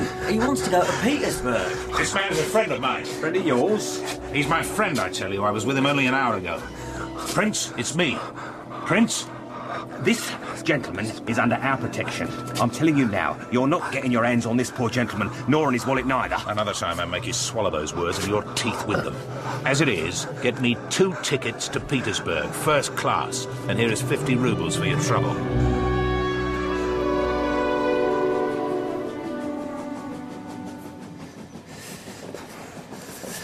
Thank God you were there. Yes. Sometimes even a devil does a good deed by accident. I followed you. I was there because I didn't trust you. I was checking up on you. And we won't talk of that. We won't talk of anything. Rest. I'd been standing at the ticket office a good while. I'd been standing thinking I must buy a ticket, but it was all so complicated. I thought I must reach into my pocket for the money. I must use my hand to reach into my pocket. I looked at my hand, I looked at it, and the word hand came to me. I knew it was my hand. I knew what hands were for. Shall I fetch a blanket? There must be blankets on this train. It seemed strange to think that by an effort of will I could move this object, this hand, but that I could not move, say, the handle of the door by an effort of will. One thing was animate, one thing was not. Are you listening? One thing was animate. Can I feel your forehead? Yes, but you must be careful how you touch me. I am explosive. I could fly apart into the least provocation. I will be good. You're a good boy. It isn't a fever. I feel so lost. And you wonder sometimes if this world is real. No. All our perceptions are like the flimsiest piece of paper. And through that paper one can see something. One can see something moving, the shadow of something, and your whole being is suffused with dread. It will break through. This monstrous something, it will break through. And what will survive after its terrible manifestation will not be you. Are you going to have a fit? Is that it? And then, just at that moment of greatest fear, clarity comes. Total, as though one had lived all one's life at half power in eclipse, to find suddenly that all the veils are lifted, all the doubt is gone, and there, at the heart of everything, this light that is not like light. It is not like light. No, it's not. God. Keep talking, Prince. Look at me. Look at me! No. No.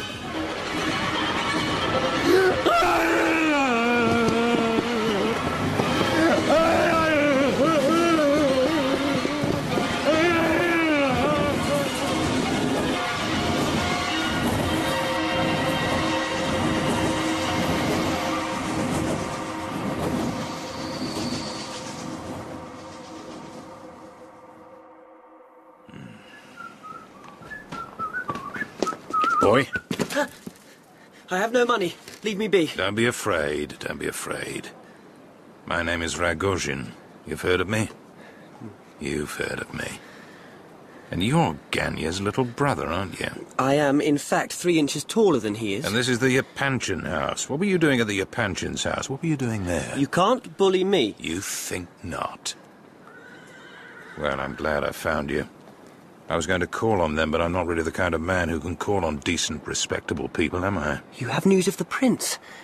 Well, for that, I forgive you everything. Tell me how he is. Is he going to come back and stay in our house? He's back in Petersburg. I brought him back. I don't know what to say to you. What I should tell you, you being only a boy. I know all about Nastasia Philippovna. I know you're another one of her admirers. You, Ganya, the prince. Quite a triumvirate. Be very careful of how you speak of her to me. Where is the prince? You haven't harmed him, have you? He has been ill these last 2 days.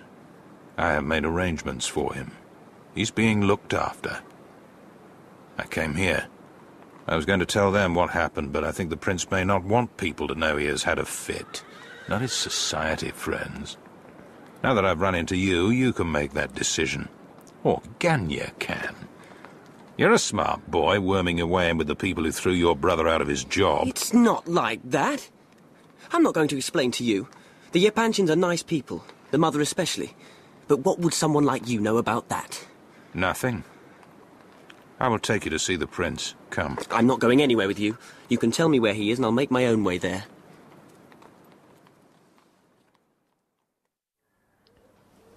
This is not where I expected to find you. Well, he's actually been very kind. Lebediev? Ragozhin must be paying him a fortune. Oh, I don't like to think of you being here. What do they feed you on, for instance? Oh, a lot of nice soup. And bread. Now, don't worry about me. Tell me about yourself. You look a bit, well, older, I suppose. I'll give you my news. Varia, once Ganya's wedding to that woman was off. Speak gently of Nastasia for my sake, if not for pity's sake. I said nothing about her. But what a man thinks is his own business. And God's. I'm an atheist. To continue, Varia, once all that was out of the way, got herself married. That is good news. Married to the first fool who asked her. A moneylender, if you like. And how is Ganya? Ganya is out of work. General Yapanchin was very angry with him for not marrying Nastasia Filipovna, so he lost his job. Did you give her back Ganya's money? The money she tormented with him in the night of the party? I gave her back the money. I thought well of him for doing that, throwing it back in her face. Mind you, he curses himself for having done it now. I am sick of people. What is wrong, Collier? My father was in the debtor's prison, if you must know. He signed a positive blizzard of IOUs, and then they all came looking for their money. What could we do but ask Varia's husband for help? He was not pleased to be asked for money, not at all. He made us wait and wait. Important to teach the drunken wretch a lesson.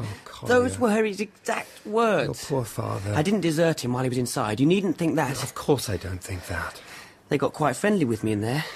Used to let me sleep over as long as I brought my own blanket. But he is out now? He's out. If there are any difficulties in the future, come to me. Anyway, that's all my news. What have you been doing with yourself aside from chasing after her and making yourself ill? Nothing. I've done nothing except, as you said, I have made myself ill. Is there nothing I can do for you, Collier? You could do me a favour. A serious one. Yeah? You could try and talk a little sense into my father. You could keep a bit of an eye on him when you're better yourself. I have an idea. This is a large house. I will ask Lebedev to take your father in for a week or two. We will convalesce together. Oh, thank you. Thank you. It will be such a weight off my mind. The fact is, I haven't been to school in weeks, and my exams this summer are rather important. What's it like, having a fit? Like fainting? No. Sorry. I could bear the fits. I could bear with them. It's just that I'm afraid that one day I will not get back into my body. Not properly. It's like having a great fire in one's mind, or in one's brain, rather.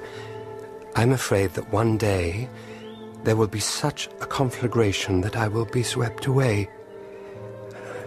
I will be burnt down to nothing. I will be left just sitting in the ashes. An idiot, without reprieve and without hope. That is my fear. That won't happen. What you need is a bit of sense, and if you haven't got much, you should listen to those that have. Me, for instance. 1,000 apologies. Distinguished guests come to ask after your worship's health. We are trying to have a private conversation. Look at him. And we were told he was on his deathbed. Sorry to disappoint you. Miss Aglaya, this is particularly kind of you. Oh, not at all. Is he married? Is he married to that woman? No. Is he quite sane? Mother. My dear friends, the sight of your kind faces is enough to restore me to complete health. Come into my arms! Come into my arms, Prince. What a restoration! Who in the world is this? My father. Here is the boy I dandled in my arms. Is he indisposed? Sir, is this any condition in which to visit an invalid? Madam. You should be ashamed of yourself. Come, sir. What you need to do is to lie down. What would your poor wife say if she could see you in this state? I will be back in a moment, Prince. Collier, could you take his other arm? You'd better go and help her, Collier. I hardly had a chance to talk to you before all these people arrived. We will talk later. Oh, all right.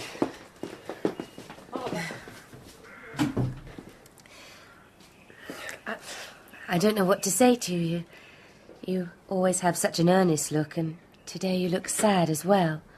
I'm sure to say something frivolous. It would be nice if you did. Tell me how your sisters are. Alexandra has formed an attachment, to use that stupid phrase, with a young man called Radomski, which is a relief to my mother with 3 great-grown girls in the house. Of course, it's all we are good for, to be married off. Oh, and the best of it all, of course, is that he is rich. Well, it's not a crime to be rich. Yes, it is. At least I would have supposed you would think so. I've hardly asked how you are. Poor Collier asked me that before, and I'm afraid I gave him a very gloomy answer. I'm always a little dejected after a fit. Perhaps you should not have gone to Moscow. Have you ever felt that if you spoke to someone directly from your heart, that they must understand you? I spoke to them both, but what did it achieve? I may well have made matters worse. Perhaps I should go back to Switzerland. I have a friend there who runs a little village school in the mountains. He might find a little work for me. You mustn't leave us. We are your family. I'm full of weakness and self-pity. How long do you intend to stay in this place, with these people? Lebedev is not a bad man. He's not a good man either. He likes to make mischief, primarily because he likes to see what will happen. He thinks of himself as stirring a stick in an ant's nest. I've spoken to him about that. Each one of us is a person, unique and precious. Though I know that is a cliché. I'm glad it is one. Some things need to be repeated again and again in order for us to first hear, and then perhaps to believe them.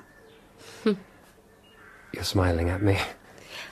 I think of you as a quiet kind of man, and yet every time I see you, you begin on one of these long speeches about life and people and so on. I like it. It's because my spirits are lifting. Thanks to you. Prince, come quickly, now. What's happened? See, you have another visitor. Prince, what a popular chap you are. Aglaya, go and sit inside. No. Do you know who it is? I do. Lebedev, did you ask her here? Dear Lady Descend, here are a host of old and new acquaintances. Good afternoon. Nastasia Filipovna, allow me to introduce Mrs. No, I won't get out, Lebedev. I'm quite comfortable as I am. You need a haircut, Prince. Mrs. Yapanchin, we've never been introduced. Nevertheless, may I take the liberty of speaking to you? I am Nastasia Filipovna. Of course, you must have heard of me. Really, Prince? Excellent. Well, I have heard that your daughter Alexandra, hopes to marry a Mr. Radomski. Oh. Is that correct? I know he gives the appearance of being a rich man, but he is, in fact, horribly in debt. Oh. As a favour, I could ask Rogozhin to buy up his IOUs, if you like. Would you like me to do that? I'm afraid I don't understand a word you're saying. I also speak French and German, if that would be a help. You're back in Petersburg? Yes. Where are you living? With Rogozhin? Yes. So I would advise against you making a social call. I heard you were ill. I came to see you, but you have so many friends. Darling people, I'm very, very busy at the moment. I can't stay, but thank you for your warm welcome. Oh, I will leave it to another occasion to express my full thanks to you all. Especially you, Lebedev. Driver? This is the final straw. You brought Nastasia here, didn't you, Lebedev? You were hoping for a scene. It's not a good idea for you to get suspicious. That's how a lot of the real loonies start. Afraid to eat their soup for fear of poison. Oh, brace up, Prince. Just a little harmless fun. And never mind Miss Aglaya. You needn't worry about the prince here. He's free of Nastasia now. She's made her choice, so you are free to make your move. I'd get going, though, miss, if you want my advice. He's a bit more elusive than he should be, the prince. How dare you talk to me like that? I am a man of courage. Prince, will you say nothing? I will say something.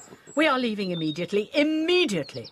We came here in a spirit of compassion and have been grossly abused. Aglaya? I am happy to leave. In fact, if you do not call for the carriage immediately, Mother, I will simply start to walk back to Petersburg. No, Mrs. Japanshin, please don't leave like this.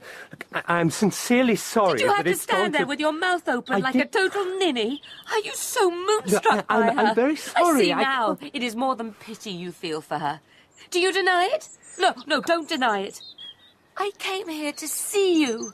I defended you to everyone. Now, if I were a man, I think I would hit you. Please get out of our way, if you please. You are very quiet, Prince. Have a cigarette. It will clear your head. You feeling ill again? No. After the fit, for some time, you feel at peace. Not perhaps in a nice way, but as though one's soul and one's body was muffled. I was in a little cocoon until yesterday. Having all those visitors woke me up. I'm halfway back to the world now. So you emerge like a butterfly, or maybe a homely moth. Well, Prince, let me warn you to beware of bright lights. They will dazzle, and then they will burn you. I'm not a butterfly. I'm nothing new. I'm the same man I was before. Sometimes I long to be transformed. Have a cigarette. I'm not Collier. All this philosophical stuff is wasted on me. What a good boy he is. He's young, that's all. You mistake ignorance for innocence. Now you are being philosophical. For me to be straightforward is very hard. I have the soul of a corkscrew, though I do not drink like my poor old father. Let me be straightforward. And you, Prince, you are to answer honestly. Will you? Of course I will. Of course you will. What a thing to say. But you can say it, can't you? What is it you wish to know? Simply this. Nastasia Philippovna has made it clear that she will not marry you. Is that the case? At the moment, yes, that is the case. She's a very proud woman. All those who have been crushed and rise up can outdo Satan in their pride. She's living openly in his house. You should be more careful, Prince. Collier tells me that you have exchanged crosses with that animal. Do you seriously think that will protect you from his jealousy? What do you want to speak to me about? I have abandoned all hopes of Nastasia. I am thinking of another woman. Can you guess whom? Miss Aglaya. What did you say? Speak out. Miss Aglaya. Indeed. So, very simply put, are you in love with her? I regard myself as her friend and brother. She was very angry after the visit yesterday. Lebedev told me what she said to you before she left. She was angry. Did you write to her to explain, to apologize? I thought of it, but no, I did not write to her. It is ridiculous that such a man as you is my rival at every hand's turn. I do not consider us to be rivals, Ganya. The instant I heard what happened, I wrote to her. It seemed an excellent opportunity to ingratiate myself with her. Perhaps it was a little contemptible to write about you in the way I did. I put the worst gloss on your behavior I could, especially with regard to Nastasia, and all the while posing as your dear, concerned friend. Her reply was very interesting. You were surprised that she replied to me? And so quickly? You were thinking of the last letter I wrote to her before all this. The one you read aloud to her. The one you both laughed over. Nobody laughed, Ganya. You know this. I had thought we were friends now. Would you like to read her letter to me? No. No, it wasn't all bad. She said that probably you couldn't help yourself. That you were trying to act the part of the holy fool when anyone could see that really you were just an idiot, a freak of nature, beneath contempt, but not entirely beyond pity. She wrote that. About me.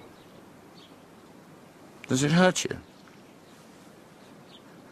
The words are very wounding. Oh, well, she's just a foolish, self-indulgent, vain little girl with her nose out of joint because of Nastasia Philippovna. Miss Aglaya is a very pretty thing, but in comparison with Nastasia's beauty... The women take those things so much to heart. She is jealous. Now is the ideal time for me to make my move. I don't think you will ever have much success with Aglaya, Ganya. That is my honest opinion. She is attracted to me. I know that.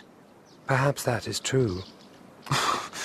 Look, all I'm asking for is a clear field with this one, eh, Prince? I'm not saying my motives in writing to her were very kind.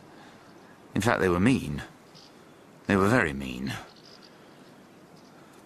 I'm sorry, Prince. I seem to spend most of our conversations apologizing to you. Why is that? I've told you already that we are not rivals. I know what you think. You think she is interested in you, and all these disdainful words are only a smokescreen. But it's just pity she feels for you. Pity for a broken-down wreck of a man that no woman could love. Really love. She's not exactly sure what she feels about me at the moment. Is that the truth? I would not like you to be hurt, to be disappointed. You do not have the temperament to deal well with disappointment. Which is a pity, as I have so much to contend with. You are not being honest with me. I have told you everything. But you are hiding something, aren't you?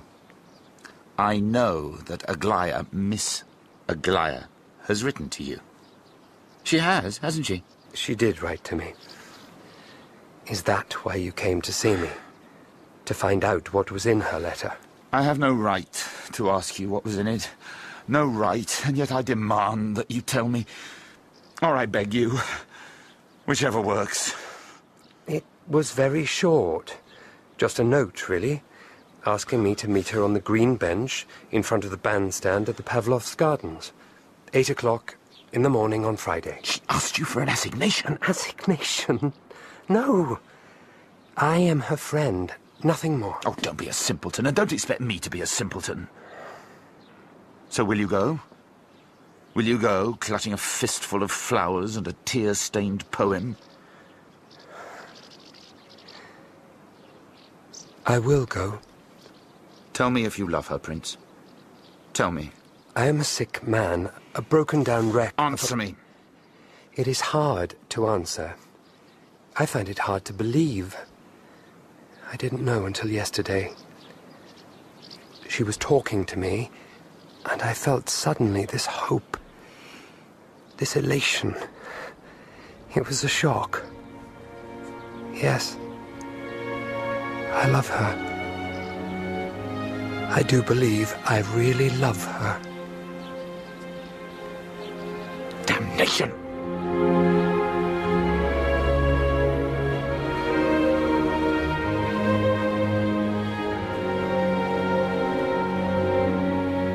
That was episode 2 of The Idiot by Dostoevsky, dramatised for radio by Melissa Murray.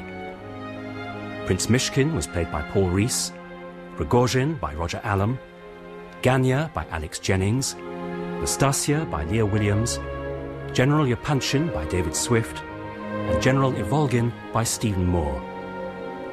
Lebediev was played by Gerard McDermott, Mrs. Yapanshin by Paula Jacobs, Aglaya by Tracey Ann Oberman, Kolya by Karl Prekop, Alexandra by Gemma Churchill, and Totsky by Martin Hyder. The Idiot was directed by Cherry Cookson.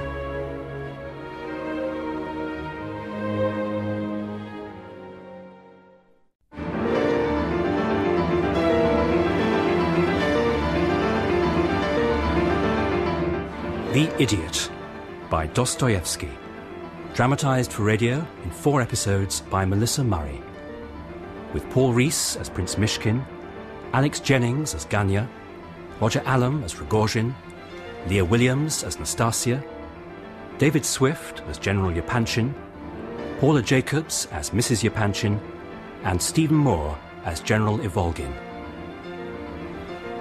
Episode 3.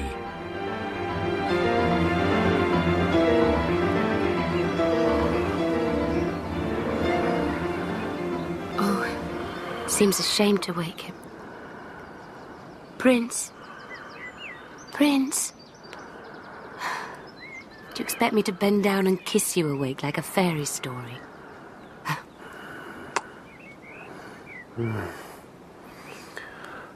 It's you.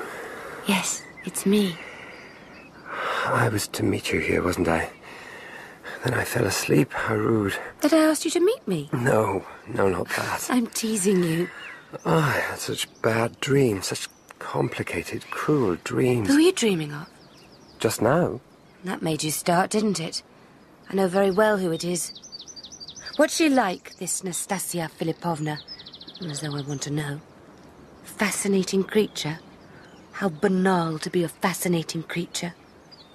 I'm not fascinating. You're supposed to contradict me. Don't be angry, Aglaya. Don't be... Look, I don't mean the word jealous, but I can't think of the right one. You think I'm jealous of her? No. Look, I'm sorry. Please, we mustn't quarrel. Why not? Actually, I am jealous of her, but not for the reasons you imagine. Well, of course not. And what reasons are those? Well, I don't know what to say. Enough! It's time we talk seriously. You may be surprised that I have chosen to confide in you. I'm honoured. I remember the first morning we met. You'd just come all the way from Switzerland that very morning. How long had you been there? 4 years. I came back full of confidence, sure that I would stay well. I've wanted to say this a long time. You are ill, physically ill, and perhaps sometimes mentally unhappy. I don't say this to pain you. Thank you. I know nothing of what it must be like to be an epileptic. Despite it, or because of it, God knows, you are the most honest and most truthful man I have ever met. I have the highest respect for you, for your integrity. Well? All I can say is that your opinion of me is more important. You're so kind. I feel very often unfit for life. That I don't understand the simplest things, that I'm always on the outside of everything. I have decided that I must run away from home. I must leave home, and that I have chosen you to help me. Run away from home? I've been wanting to go for a long time, since I was 14. I've been shut up in that house all my life. I've been nowhere, seen nothing. Do you think I'm good for nothing but marrying? That's all there is? No, I refuse. I will go to Europe, to Paris. I will study, and then I will become a teacher. I don't want to be a general's daughter, a wife to someone. Is it so arrogant of me to want to be of use in the world? No. You will help me. You will be my guide. I've thought about it. You talked once about going back to Switzerland to teach children. We could teach them together. Oh, Aglaya, listen to me. If you refuse to help me, I will marry Ganya. Or perhaps I would do as Miss Nastasia has done. Be a loose woman, have lovers. There's an option. And you like her. I know how she lives. I'm not as innocent as they think me. If you know her story, then you must pity her. Must I? I don't know that I do. It's not an easy matter to talk of, but when she was a child, an orphan, the man who should have protected her betrayed her. I don't want to talk about her. I want to talk about me. About us. Will you help me escape? Why did you think I asked to see you? Did you think I was in love with you, and that this was to be a romantic assignation? Perhaps I was a little afraid of that. Perhaps I hoped. If you do not help me escape, do you know what I will do? I will marry Ganya. Not just because it would infuriate my entire family, but also because I find him very attractive. Physically attractive. There is something about his mouth and his hands. I love his hands. Oh, Aglaya, you will never marry Ganya. Is it true that you propose marriage to her? Yes, it is true. You must love her very much. No. What I feel for her is anguish. She's so driven Her only pleasure is in her continual sense of shame. She revels in it. It's an act of revenge, but no one is wounded except herself and that unfortunate soul Dragoshin. He's the one she's living with, isn't it? I tried to speak with her. Oh, men love to preach at us. I couldn't find the words to say to her. Everything I did say offended her, patronized her. I failed with Nastasia.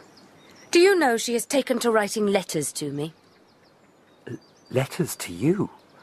But yes, she writes to me. She tells me how much she envies my sweet innocence, my lovely, carefree life. She adores me from afar. I know how she adores me. Like a pretty doll she would like to tear to pieces. She says the happiest day of her life will be on our wedding day.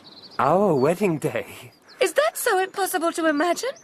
It might have happened that you and I fell in love. It could have happened. Prince, I am so unhappy. What can I do? You would have married her. She has refused me. Only because she thinks you don't love her. Convince her that you do and she'd marry you. She'd marry you without a moment's hesitation. Have you told her that you love her? I would gladly give my life to restore her peace of mind, to make her happy. But I cannot pretend to love her. That would be infamous. It would be infamous to say that I loved her when I do not. Not in that way. Perhaps I'm not capable of that kind of love. That's ridiculous. No, it is not. Well, just lie to her. People, normal people, do it all the time. People lie about love or are silent when they should speak. It would be best for everyone if you were to go to her and lie. You must be prepared to make sacrifices. Not all the things we must do in this world are pleasant and agreeable. Not all of them make us glow with self-righteousness. You do not understand how proud she is. Or how vain you are of your virtue, your goodness. Is that what you think of me? You've gone very pale. I'm not fit to be any woman's husband. Only with Nastasia, her situation was and is so desperate. So desperate. That marriage even to you were preferable. If I'm wrong, tell me I'm wrong. Here is her last letter to me. Take it and read it. Read them all. I will marry Ganya. I will marry him. I long for our wedding night. Let us walk. Let us walk among the trees and calm ourselves. Oh, no, Aglaya, if only I could tell you... I am a bigger fool than you, Prince. But you will see. I at least will outgrow my folly. In 5 years you will not recognize me. I will be like everyone else. No one can save me from that, it seems. No, don't touch me. Don't look at me. I'm leaving. Here are her letters.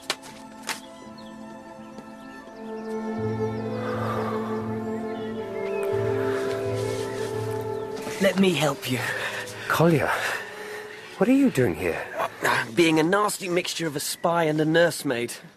Her mother, Mrs. Yapanchin, who may be ridiculous but is a good woman, asked me to keep an eye on her.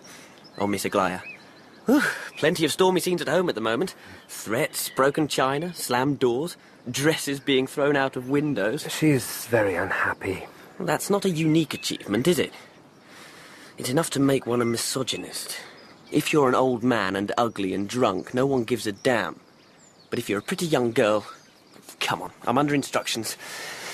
Mrs. Yapanchin thought she might be going to meet you. She wants a word. Lots of words, probably, and plenty of wet handkerchiefs. She's a great one for crying, our Mrs. Yapanchin. Come on.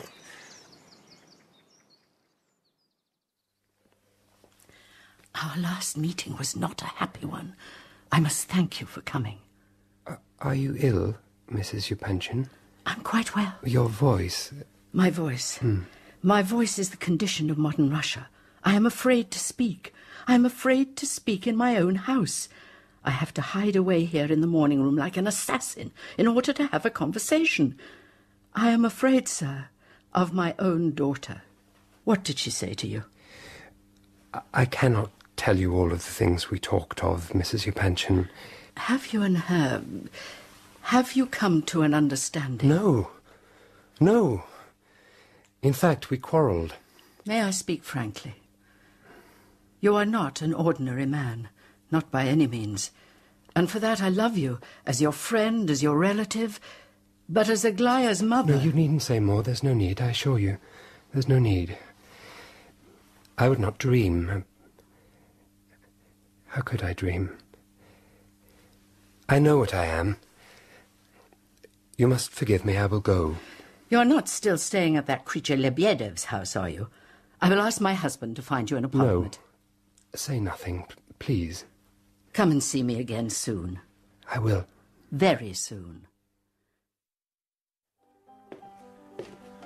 What in the name of God are you up to? What? First you go running halfway across Russia after that Nastasia woman, and now you're after Miss Aglaya. Can you hear her playing the piano? She'll break the keys. I hate her. I am not after Miss Aglaya, and you shouldn't speak of her like that. Well, what do I care? What do I care about any of them? I tell you what will happen with her, with Miss Aglaya. She'll squirm and whine for a while, but in the end she'll do what's expected of her. She'll marry some idiot. Not like you. Someone ordinary. And that's what most of us come to. I'll get a job in the civil service and drink vodka at the weekend. What's wrong, Kolya? I just got a nasty note from Lebediev. He wants you to come immediately. It's something to do with my father. He says my father has disgraced himself and that he's run away. Are you coming? Can you tear yourself away from all these women? I'm coming.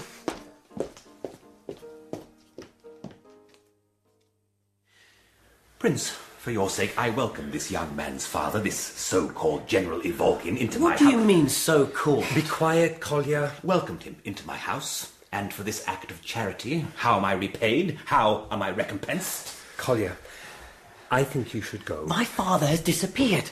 He says my father has disappeared. Where has he gone, you villain? Kolya, leave the matter in my hands. You must trust me and leave. Oh.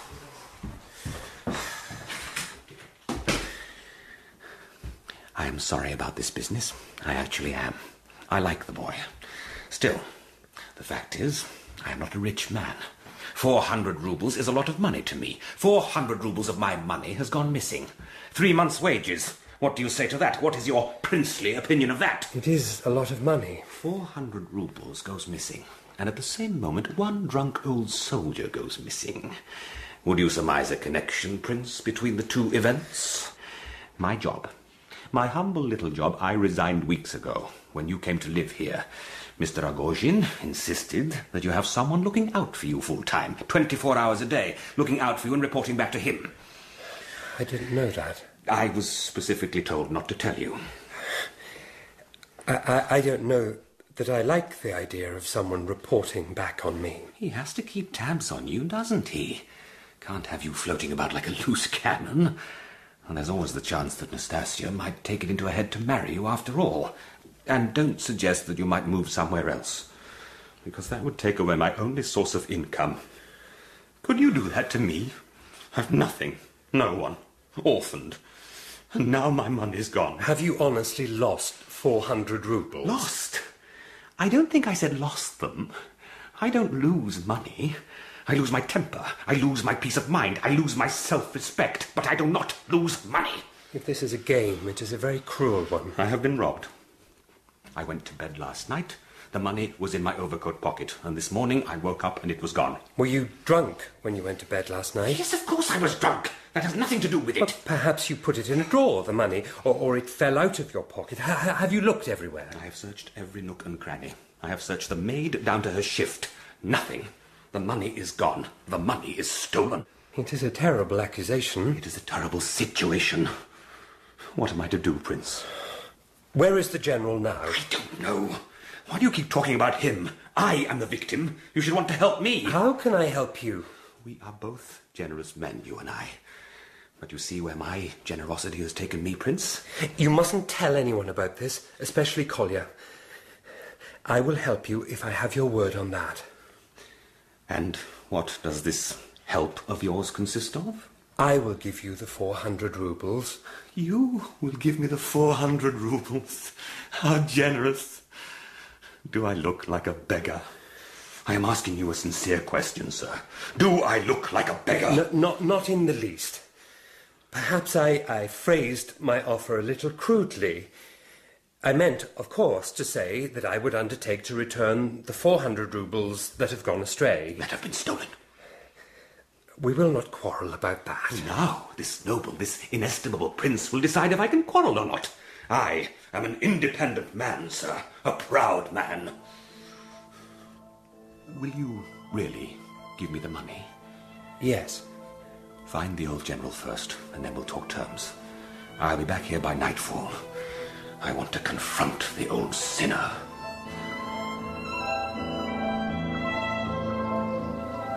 Well, what did the nasty toad say? Nothing. You're a terrible liar. You know that. Besides, you've gone as white as a sheet. I want you to find your father. Just find him. Don't ask him anything. Don't listen to anything he says. Give him some soup and put him to bed. Has he done something disgraceful? We will look into the matter tomorrow. Your father must have rest, have a night's sleep. I will meet you here tomorrow morning without fail at 8 o'clock. No, Collier, please, don't ask me anything else. You're right, I'm tired. Just do as I ask. Very well, Prince. What are you going to do? I'm going to sit quietly for a minute. I didn't mean those things I said about Miss Aglaya. If you like her. Do you? Oh, yes. Listen to me. She won't take any notice of her parents. I mean, in the end, she will get what she wants. I am no prospect for her, Collier. I tell you that without self-pity. It's true that when I look at her, all kinds of dreams and fancies come to me. But I, above all other men, value the distinction between what is real and what is delusion. You are very hard on yourself, dear Prince. Make sure you eat today. You look too thin.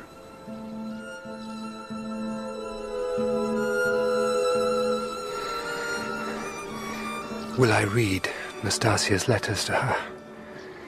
I should. Though I doubt it will comfort me. Dear Miss Aglaya, it might be considered an offence against decency for me to write to you. But I'm so far beneath you that I could not offend you even if I desired to. Such terrible pride, Nastasia. Where will it lead you to? Do you want to know how I live? I walk about in diamonds and lace, surrounded by rogues and drunkards. That's as it should be. The house I live in is dark and gloomy, and there is a secret in it. Ragozhin keeps a knife wrapped round with silk thread in the drawer. Why does he do that? He likes the fact that I know it is there, though we never speak of it. He loves me so much he cannot help hating me. I knew before the prince knew that he loved you. Who could fail to love you? Perhaps his offer to marry me has annoyed you. No, you cannot be annoyed. You are an angel, an understanding angel, suffused with the most miraculous pity. Perhaps you pity me. I hope you pity me.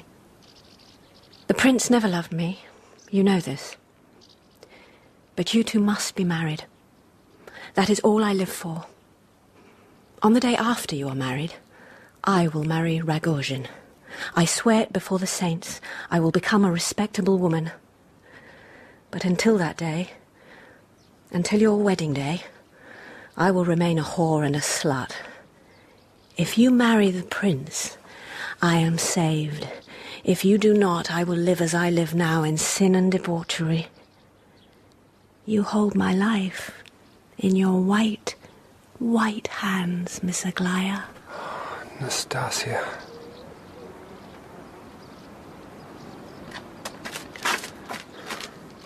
Hello? Is that you? What are you doing here? I thought you were out looking for the general. I thought you had promised to help me. Have you been sitting here all day? Do you know what time it is? Do I know what time it is? No, but I can see that it's evening. Have you found the General? Have you found my money? No. Have you just sat here all day? All day, but now I must go. To find him? No, to find her. I have to speak to her. I have to tell her what's in my heart. Who, Mr. Glyer? If Collier returns, take a message. I must speak with the General before you do. Must you? Obey me in this. Tell me what you are planning to say to Mr. Glyer. Tell me. No!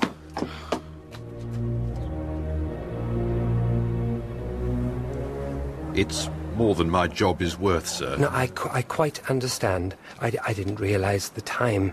I walked here. 1:45. The ladies are all asleep, sir, and the master isn't even in the house. I might venture to wake him, sir, if it was an emergency, but he isn't here. You see my predicament. Well, I will call again in the morning. You needn't mention my visit to Miss Aglaya, or indeed to anyone. They will think it very eccentric, me coming here at this time of the night. I have to tell them, sir. Quite. We met before, didn't we? On my first day in Petersburg. What a long time ago that seems. When I was in Switzerland, I was so homesick, I used to talk to myself just to hear Russian words. I felt so well then. I thought I would find a new, useful life waiting for me here. But nothing I've done seems to have worked in the way I intended. Either I or the world is colourblind, except, of course, I don't mean colour. I mean something else. Some other element. Am I talking nonsense? We all talk a little nonsense at night. We might have been friends, you and I. That's the pity of it. I'm going home. I'm going somewhere. Well, good night, then. Good night, sir.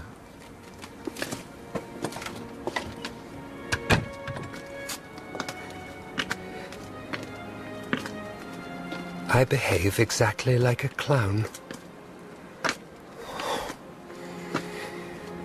I wish I was on a mountain and could breathe air. It's me. It's me. I'm not an apparition. And if I was dead, I'd hope you would greet my poor ghost kindly. Nastasia, what are you doing here at this time of night? I am a witness to your impending bliss. Let me kiss your hands. What are you doing? No, get up. For God's sake, get up. Are you worried about my dignity? I have none.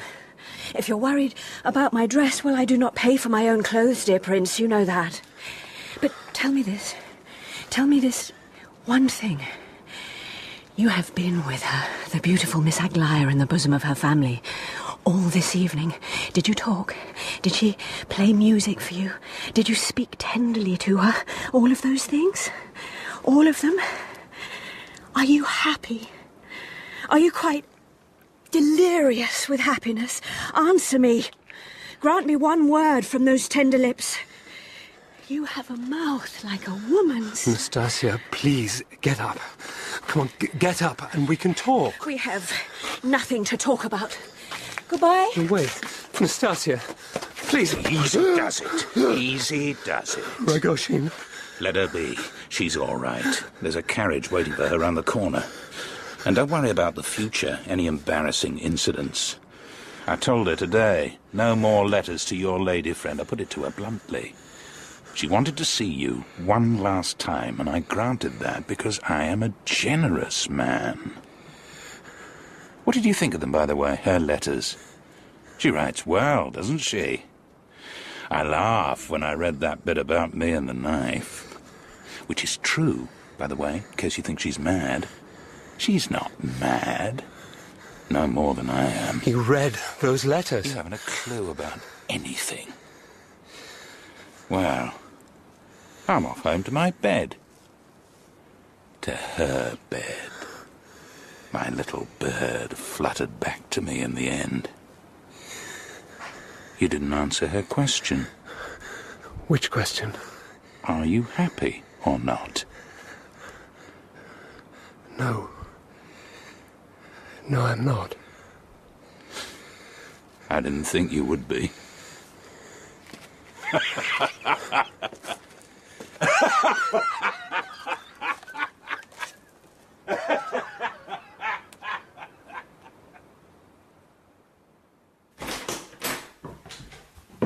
Oh, well, if it isn't my dear sister come to call at the old family home. This is a very early morning visit. So early, in fact, that I haven't managed to find my way to bed yet. It's 7 o'clock in the morning, Ganya. You're disgusting. God, isn't it enough to have a drunk for a father without having a brother who won't work? Do you know what my husband says? Do not mention your husband. I ate oysters last night and am not feeling the better for it. I'm glad you're awake. Listen, I have news. Have you heard? Heard what? About Miss Aglaya and the prince. No, tell me. It seems they are in love and probably about to be engaged. Definitely. Her sister's told my dressmaker, who is also their dressmaker. I thought you would want to know. So... well, that's that. That's the end of it. I'm glad to see you so philosophical. I have been doing my best to get friendly with the Yapanchin girls for your sake. I think Aglaya the worst of them, frankly. Wayward and vain. I never thought she would make you happy. Neither did I. But I did want to marry her. And not altogether for the money. It is all of a piece with the rest of my life. I was born with an ambitious soul. I'm a clever man, of course, but I would prefer to be a genius. I am infected with the desire to be bold and original. They're engaged. As good as. Well, I have to go. I'm to meet the prince at Lebedevy's this morning by a happy coincidence. Some new disgrace involving our dear father, apparently. Why I have to go, I don't know. Collier insists. I will be able to see the blushing bridegroom for myself. The man is a joke, and she is a bitch. Poor Ganya. I do feel sorry for you. You have had very bad luck. To lose both of them. Nastasia to Rigoshin and now Aglaya to the prince. One a semi-criminal and the other a semi-invalid. That's salt in the wound. Do you gloat, or do you sympathise? Both. Both. Well, I'd better go and see what this nonsense with father is all about.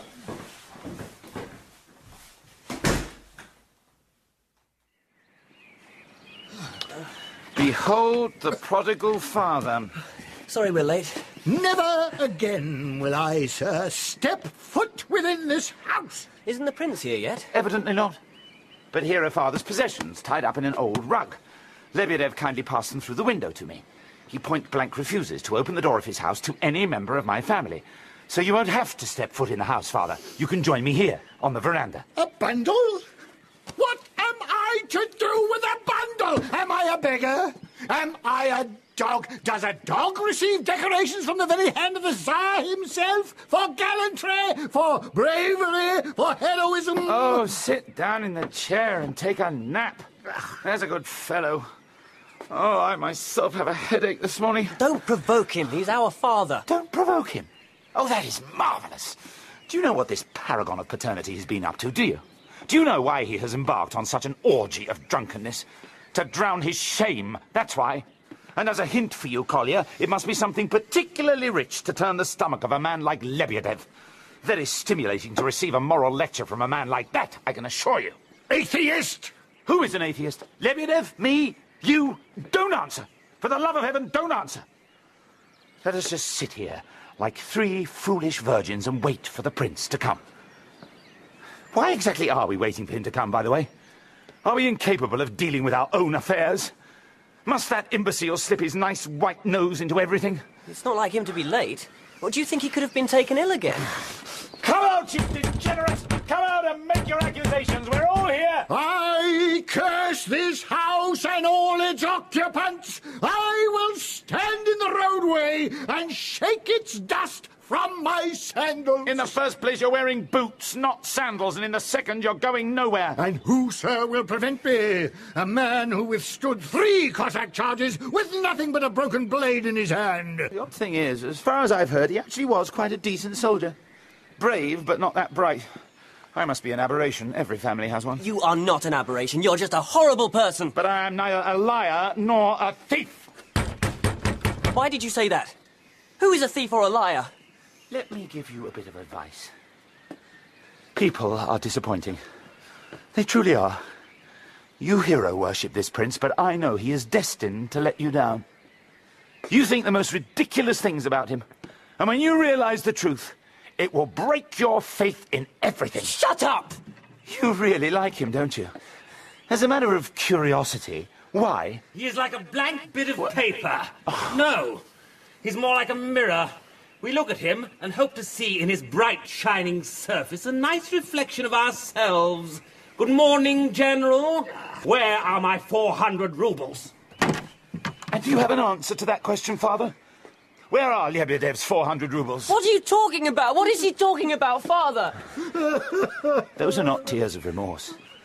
They are tears of self-pity. I recognise each salty drop. He does not regret the theft itself so much as the getting caught. Isn't that the truth? I used to be like this boy here, sitting open-mouthed as you told your stories. To be fair to me, I was younger. A lot younger than he is now. Do you remember the time you told me that when you were a boy you had been Napoleon's page? Do you? I went to school the next day and told everyone. Oh, the humiliation, the derision, the fists and the feet. I have a scar on the side of my head, to this day. To steal 400 roubles from that pig of a man. Do you hear me, Lebedev? You are a pig of a man. You probably tempted him with the money. You let him see how easy to steal it would be. Did you lie there with your eyes half shut, pretending to be drunk and watch him? Did you? Have you gone mad, Ganya? Father would never steal. Kolya, my dear son, my precious boy. He used to call me that. You must leave. You must go. Go to your mother. Go to her. I command you. Here is a scene of ignominy and disgrace where vile men will make their vile accusations about a poor, broken-down old man. The accusation is vile, certainly, but is it accurate? He would never steal. Of course, sometimes he is forgetful. Perhaps he picked up the money and forgot to return it. Or maybe it was a joke, a practical joke. What have I done to you, Ganya, that you hate me so? Have you any of the money left, or did it all go on drink and gambling debts and... Well, let's spare the boy's blushes. Ganya, you are my son, my own flesh and blood. Judas Iscariot would have had more pity. He mentioned the police. Lebedev did.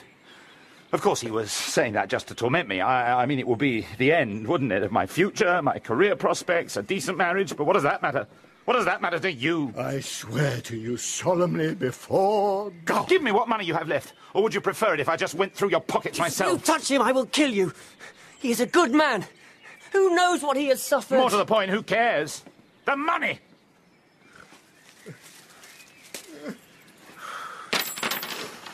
Less than 100 by the look of things.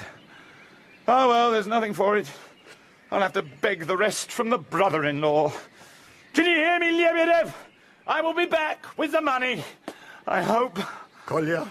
Yes, Father. Am I still your father? Let us pretend this day never happened. Let me take you somewhere and get some good hot food into you. And then you can have a nice rest. A good sleep. And Kolya here will tuck you in and sing you a lullaby. You bastard! Come on, Father, we're leaving. If the prince had come, none of this would have happened.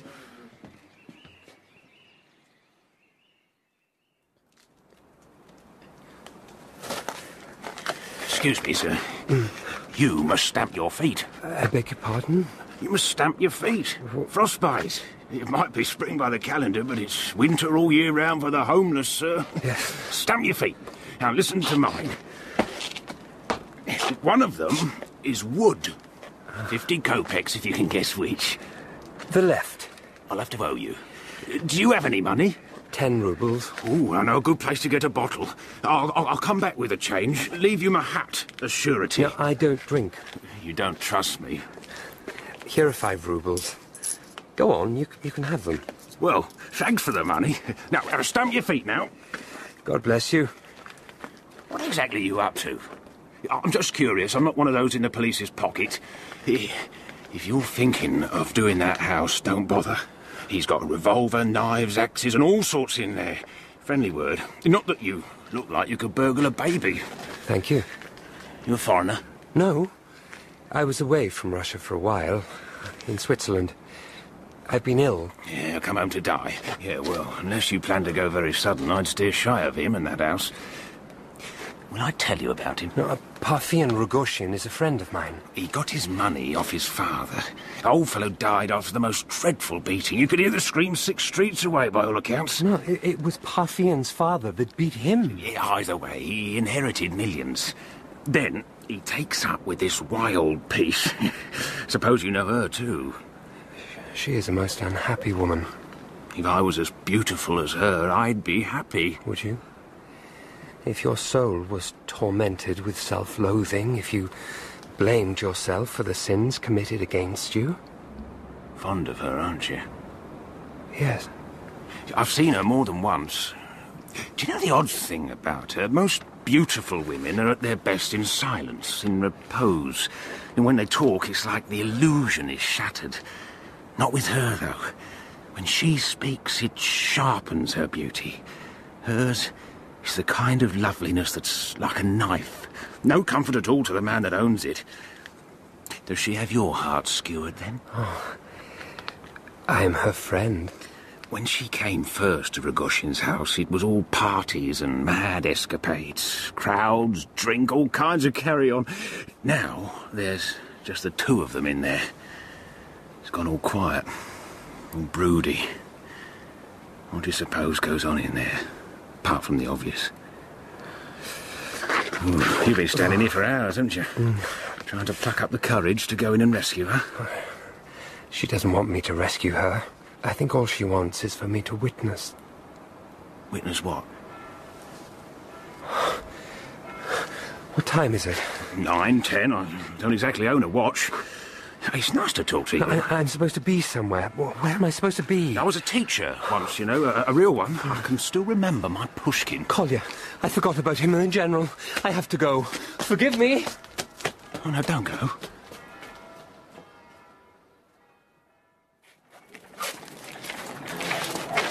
We'll be home soon. Oh, come on, Father, keep walking. We're only 100 yards away. Did I think when I was a young man, the pride of my regiment, the beloved of women, that it would come to this, that I would come to this? Vanity! Oh. Vanity, all is vanity. Look where you're going. People are staring at us. Yes, they are staring. They are seeing the mark of shame that is branded upon my forehead. Oh, no. You, sir, yes, you can read what is written on my forehead. Here is a dead man, a disgraced man, a man whose soul is vanquished. Oh, take me to a cemetery and let me lie in peace. Come on, Father, please. You and your mother will come to my grave. Little Nina. I called her that long ago. What an angel.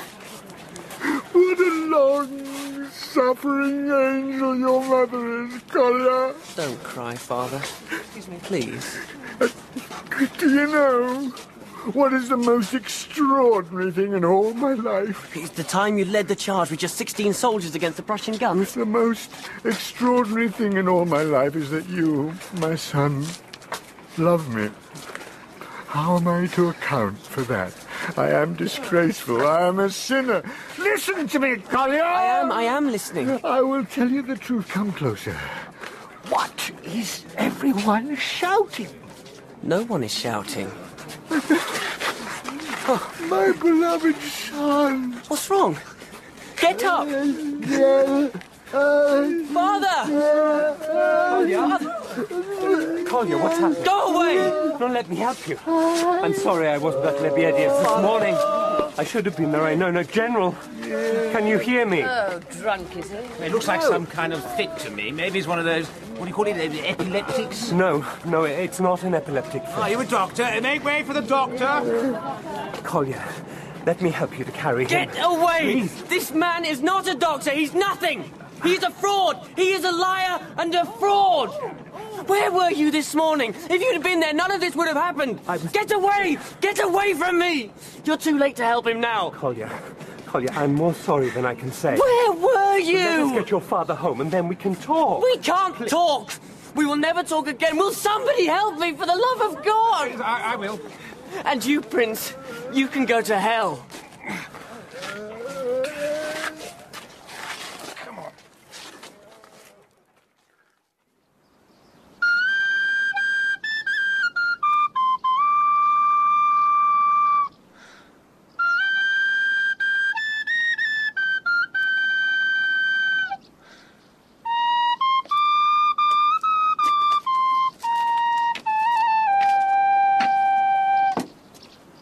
Good afternoon, Prince. You find me all alone and sadly sober. Why don't you sit down? You look very tired, my friend. Have you been overdoing it? Listen.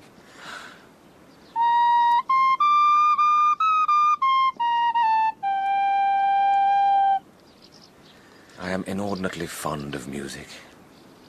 You are surprised. You were surprised that such a man, such a squalid little insect, a cockroach, could have any appreciation of the finer things of life. No. You're not surprised? I don't think that much about you. I don't decide in advance what you're likely to do or likely to be. That now is the first hard thing you have said to me. Am I really only a minor character? I don't think I can bear to have that kind of conversation now. I know. Let's talk of something more cheerful. Do you hear these scientists can send an electric current through a dead thing's muscle, and it will twitch and move as it did in life? That's hell for you. Dead, but going through the motions. Why must we think more of hell than of heaven? Lebediev, I had promised already to give you the money. How could you torment that poor old man? And the oddest thing of all is that I like him. I do, sincerely. I was offended that my 400 rubles went missing, was stolen. I could say that I did it to teach him a lesson. Another time he might have got into real trouble. But it's all excuses. We are cruel simply because we can be. You weren't here to stop me. I relied on you stopping me. And it would have been nicer if someone had stopped Ganya this morning. He was worse than me. Where were you? I was... Yes?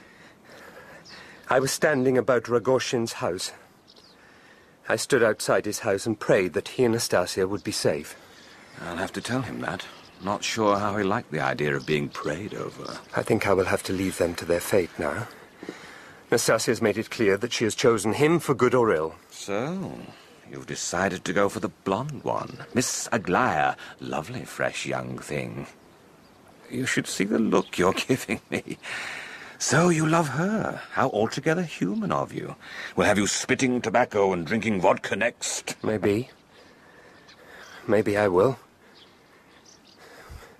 Maybe it is possible that a man like me could be married.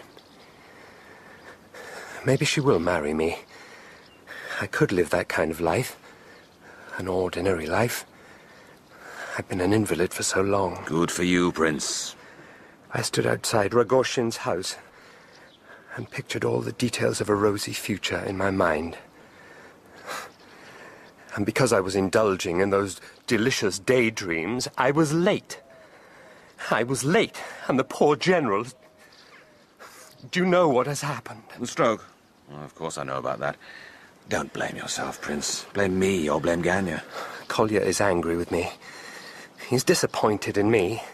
And yet I feel I could help him. I want to say to him, do not forget who you are. You're a child. A child. And though it seems as though you're growing up, you're really only growing away from the roots of your being. But hold fast to what you are. To be an adult is not so very wonderful. Did you say an adult or an idiot? I will go and find him. I will apologize to him and to his father. I will seize my life. Nastasia will marry Rogoshin. She will. And it may be that she will find peace with him. Do you not think that is possible? No. It may be possible. We must surround them with love and hope. Are you crying, Prince?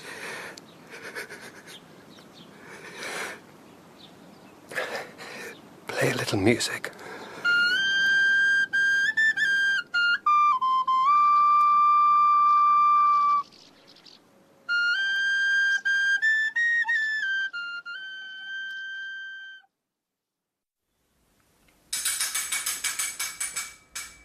Aren't you going to answer it? No. Come in. I'm very sorry to hear. Come through. Well, have you come here with ripe words of consolation? How is he? The doctor is with him now. He's dying. But then we are all in that unhappy condition. I may as well say at the outset that I do not in the least blame you. Collier's attitude is ridiculous. Oh, Ganya. Ridiculous. Besides, the real culprits, if you must blame anything other than his dissolute life, the real culprits are Lebediev and myself. Myself and Lebediev. He harried the old man, I humiliated him. We worried him and snapped at him and howled with pleasure to see him brought so low. Oh, God, Prince. He is in one of his strange moods. Leave us. I have something to say to the Prince that is private. That is how he talks to me, like a housemaid. How is your mother? In front of the icons, praying. Collier, when he can tear himself away from Father's bedside, rushes in every now and then to tell her it's all superstitious nonsense. It could make you laugh. Have you eaten? You must eat something and have hot tea. Don't be ashamed to cry. Don't be ashamed of anything. You're a good woman. Oh, I suppose under the present circumstances we can look forward to any amount of touching little scenes. Can I see your father? In a moment. Can you find no words of comfort for me? Your father loved you.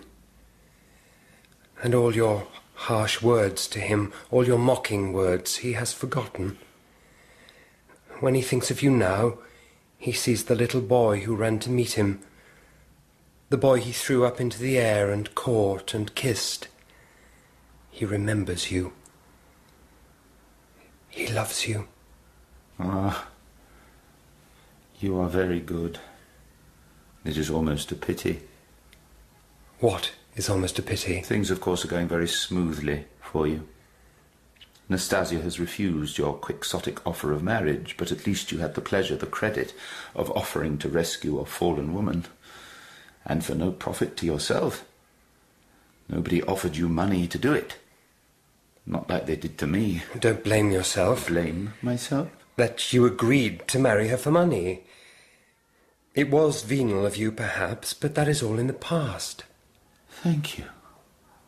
And now you are free to marry the woman you truly love.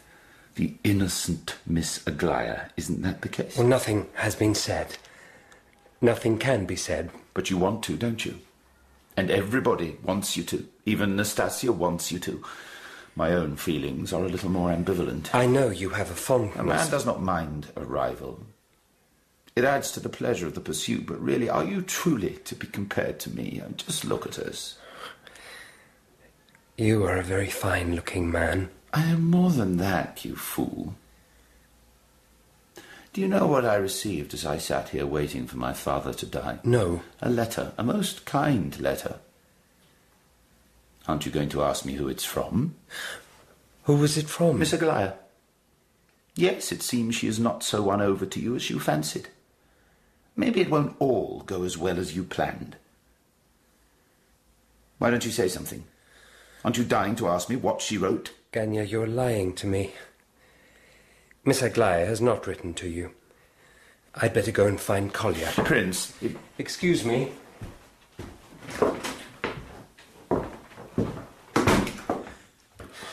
I don't know if I will ever forgive Ganya for how he was with Father this morning at Lebedyev's. But as far as you're concerned, I have decided in the end to forgive you. Besides, I want you to talk to him. To talk to my father. The others don't like to sit with him much. Hold his hand. I think he can feel it. Are you all right? Thank you for forgiving me. Well, I haven't got many friends. I have to be practical.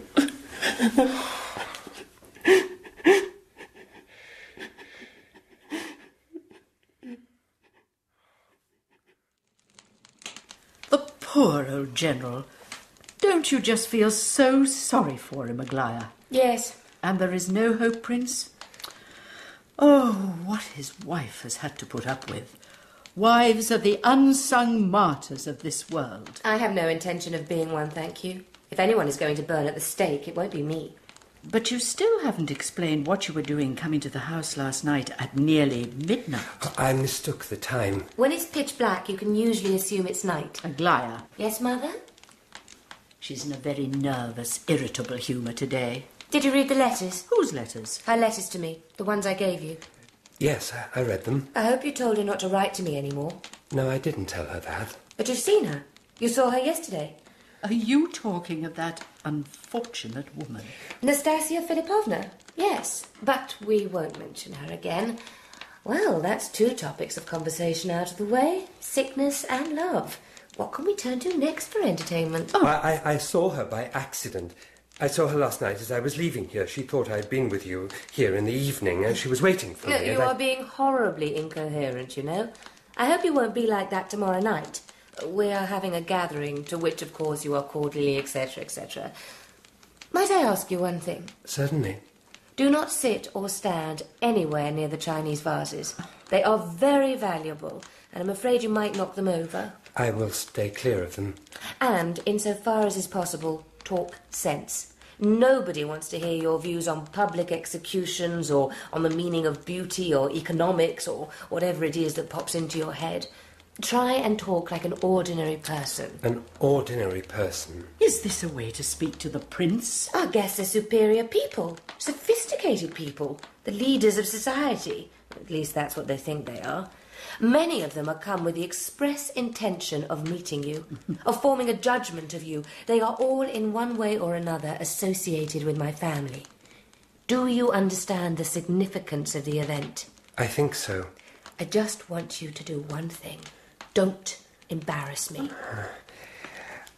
I will sit still and say nothing. Well, if you sit and say nothing, they will think you a nincompoop.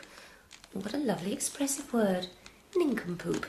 No, you must smile and circulate and say intelligible things. Not intelligent things, intelligible things. If I circulate, I'm sure to walk straight into one of those Chinese vases. Don't tease me. Would you be angry if I didn't come? Oh, you would love me to tell you that. You would love me to reveal my hand, wouldn't you? Or my heart. A sentimental fool like you would love me to reveal my heart. I would.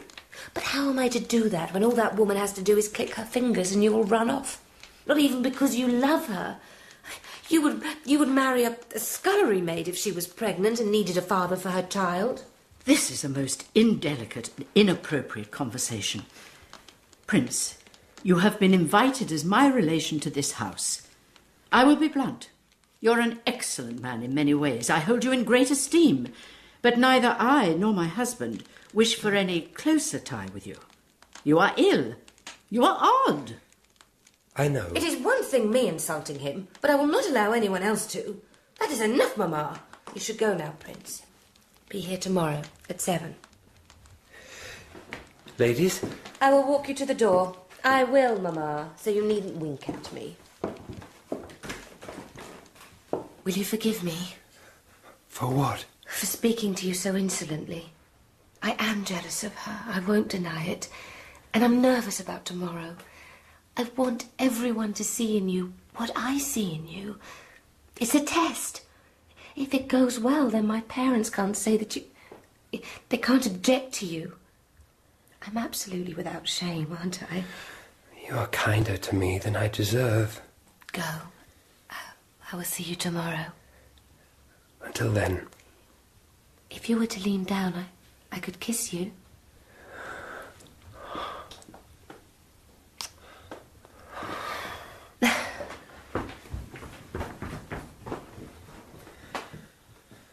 Why is it that my heart aches when I am dazzled by happiness?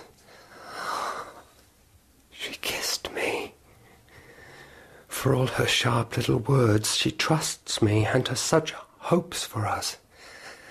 Aglaya. Aglaya. But what if in my case the world is not wrong, and your parents are right to warn you against me? I can't bear to believe that.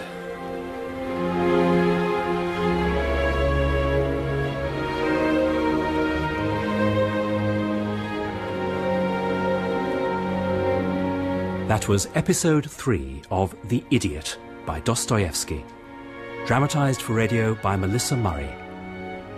Prince Mishkin was played by Paul Rhys, Rogozhin by Roger Allam, Ganya by Alex Jennings, Nastasia by Leah Williams, and General Ivolgin by Stephen Moore. Lebediev was played by Gerard McDermott, Mrs. Yupanshin by Paula Jacobs, Aglaya by Tracey Ann Oberman, Kolya by Karl Prekop, Varya by Gemma Churchill, and The Man by Jonathan Keeble. The Idiot was directed by Cherry Cookson.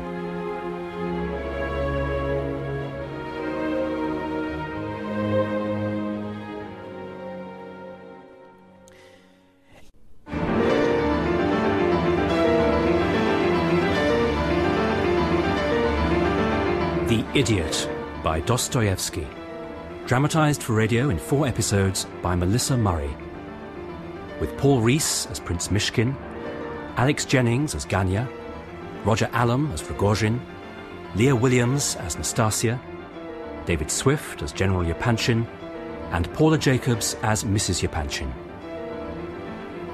Episode 4. No. Put them over there. And then please move that lamp over there. Yes? Oh, that's better. There's a gentleman here who wants to see you, Miss Aglaya. A gentleman? Well, Mr. Ganya Ivolgin, to be precise. Oh. Will I show him in, or will I show him the door, miss? Oh, I'm very busy. I have 1,001 things to do before the party tonight. He tried giving me 5 roubles, and he's wearing cologne. I wouldn't bother with him. No, you'd better send him to me here. Oh, what are those? Peacock feathers and ferns. And what am I supposed to do with those? My God, think of all those poor bald birds shivering to death to give us a moment's pleasure. My dear Miss Aglaya, what a pleasure it is to see you, and to see you looking so entirely beautiful and radiant. Yes, could you give that man a hand with the table? Anything to oblige. No, it was better where it was.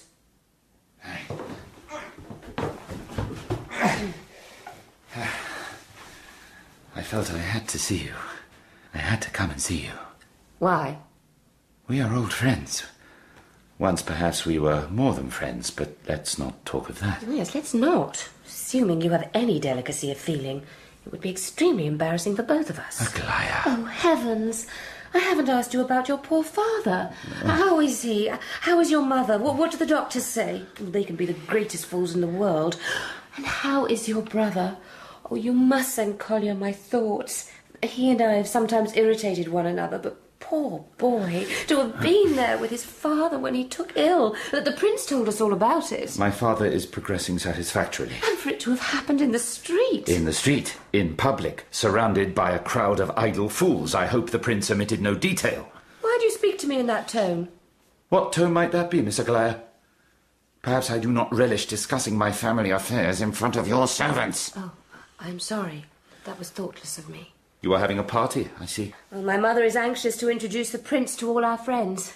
Do I take it then that matters are finalised between you and the prince? What on earth do you mean? Am I to congratulate you? Am I to wish you joy and happiness? Might I even expect an invitation to the happy event? On such an occasion, all sorts are invited. It need not be such an exclusive event as tonight clearly is. Has anyone ever told you that you have the most unpleasant manner? You have done me that honour on 4 previous occasions. Why have you come here? Do you wish to quarrel with me? Are you engaged to the prince? Are you? How dare you ask me questions like that? I understand. No, you don't understand anything. Oh, thank you. I won't get angry with you. I won't. Although you would provoke an archangel. Ganya, can't we talk like 2 civilised people? I will say something nice to you. and something truthful. For all your abrasive manner, I believe you to be, fundamentally, a good man. Perhaps.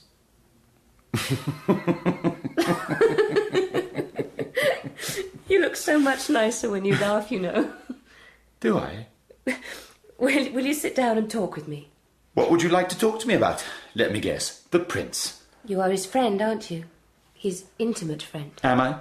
Well, at least you do spend quite a lot of time with him, don't you? I know he's there for hours in your house, your apartment, with your father. Oh, I do hope your father gets better. We all do. Ganya, do you think the Prince really is ill? That he is, because of the epilepsy, to use that horrible word, an idiot? I think that I am. His manner is very strange, but not foolish exactly. Perhaps it is all affectation. Well, I don't believe that. He had that appalling fit. I know you were going to say that was weeks and weeks ago and that he is perfectly all right now. Is that what you would like me to say? I'm certain that he does not love her. The beautiful Nastasia Philippovna? Though the whole world knows he offered to marry her. In fact, as far as I know, the offer is still open. He did that from pity. She is a poor, wretched creature. He does not love her. I'm certain of that. You are sure he is well, you are sure he doesn't love anyone else. Your natural modesty prevents you from adding that you are sure that he loves you. Even if he hasn't as yet asked you to marry him. What do your parents think of the match, by the way? Not entirely enthusiastic? Never mind. You will do as you wish. In fact, that's half the fun, isn't it? Running headlong into disaster. Ganya, please, help me. I need to know. Is he all right? Do you think he's all right? I'm afraid of this illness of his. Have pity on me. I regret to say I am not a medical man, and can give you no opinion of the matter. Good day.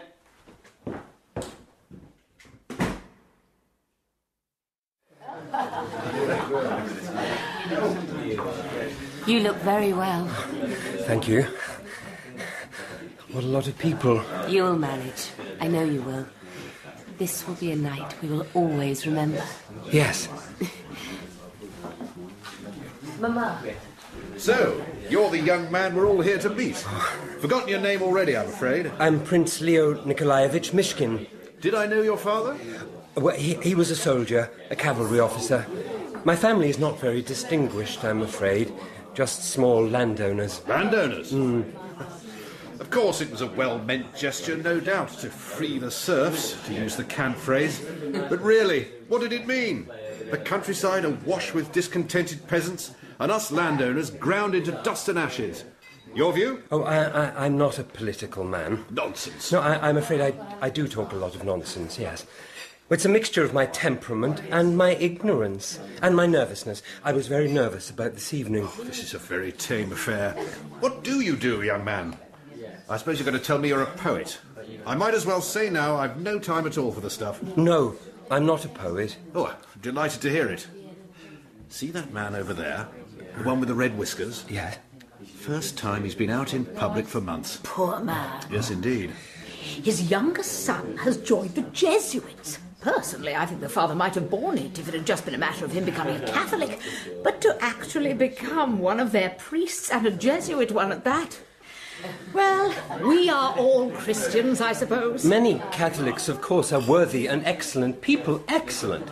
But the religion itself is not a true religion. That's a very particular assertion. Well, what does the church, their church, preach? That it is justified, that it is necessary to seize temporal control of the world. Well, what has that to do with the soul's need for salvation? The Pope has forced his way onto the throne of Mammon. That is not religion. That is a Roman Empire continued in another guise, but still rapacious, still arrogant, more arrogant, spreading lies and darkness, darkness and lies. Are you enjoying yourselves, gentlemen? We will have a little music presently. This young man has very interesting views. I like to hear someone with decided opinions. You are an original, sir. No, I am talking too vehemently. General Lupanchen, I'm so sorry. And on matters of theology, I'm afraid I must confess I am woefully ignorant. It's not a matter of theology, not at all a matter of theology. It is not. Perhaps we had better drop the subject. Perhaps you and I might find a quiet corner, Prince. Well, you are a father. What greater torment could a father suffer than to see his son ally himself with the forces of spiritual slavery? No, I pity him with all my heart. Where is he? I must go... He is over there, a little distance from your young cousin. She is looking at you with anxious eyes. Is he drunk? No, I'm not drunk. A little overwhelmed by the company, the heat, the noise. I hope we are all enjoying ourselves. It's the oddest thing that when anyone speaks in a heartfelt way in this country, the first question to be asked is, are you drunk? Well, it is true that I rarely drink. My health does not allow me to drink. But Christ, I feel, loves those that seek intoxication. He loves them for their hunger, for their desperation, for their striving for oblivion. He sees in them a willingness to put aside pride, yes, even dignity, to give themselves over to exaltation, however misplaced that exaltation is. Is he talking about Catholics still? General! You're talking a little loudly. People are staring. Can't you do something? What can I do? Frog march him out of the room. I knew this evening would be a disaster. I knew. No, blessed are those that hunger. Blessed are those that thirst. Blessed. Tell me, is there a difference between an intoxication of the senses and an intoxication of the soul? For God's sake, control yourself! Is he saying that Christ was a drunk? We are one creature, body and spirit. We cannot be separated. No one is trying to separate you. Please, Prince. In the end, there is only the exaltation, the power of God, pushing into the clay to make it live, to make it human. He raises us up. He raises us up. He raises us up. Oh, my God! What is happening?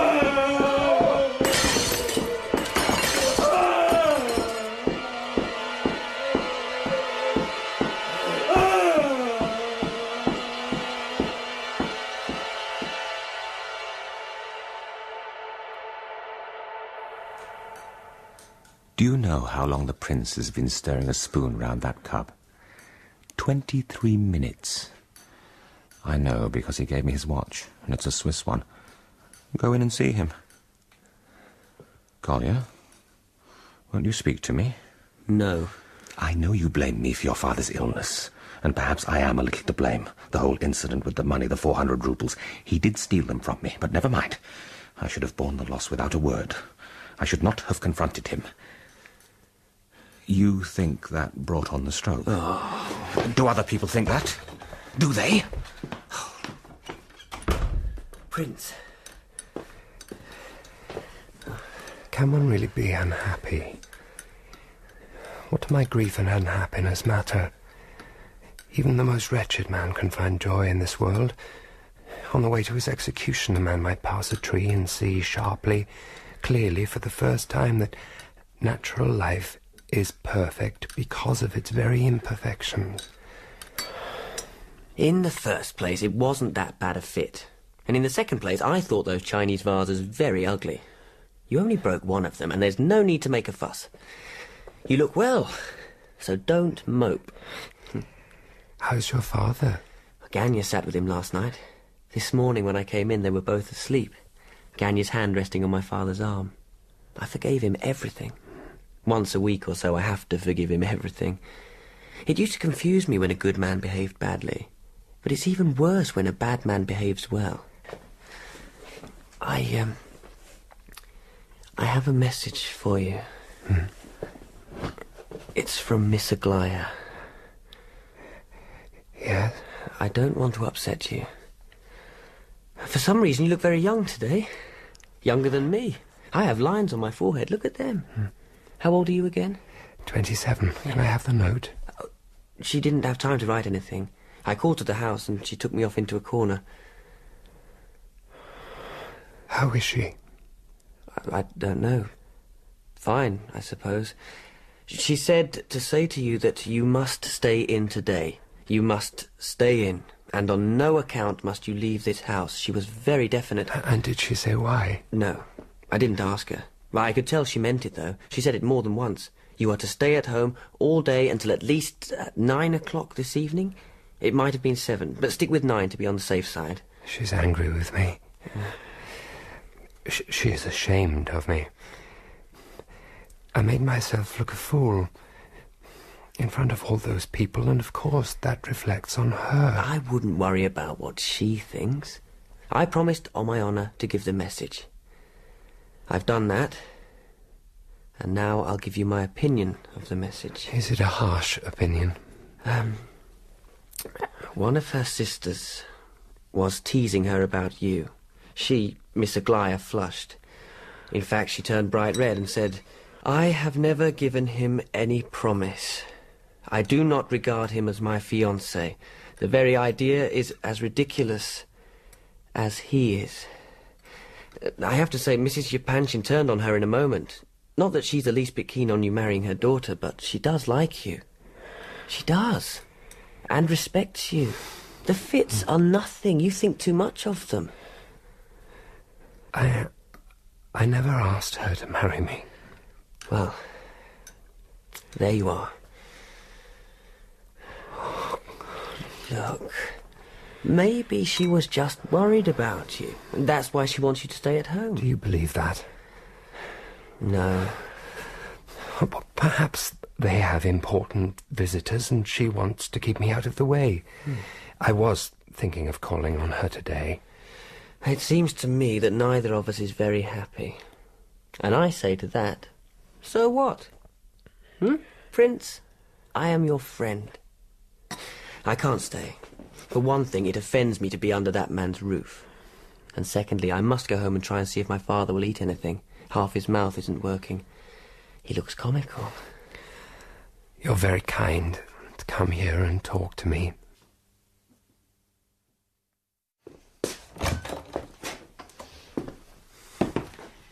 Will you come and take a walk in the garden, dear Prince? No, thank you. Come and sit on the veranda. I'm staying here, thank you. You overheard the conversation. What an obedient soul you are.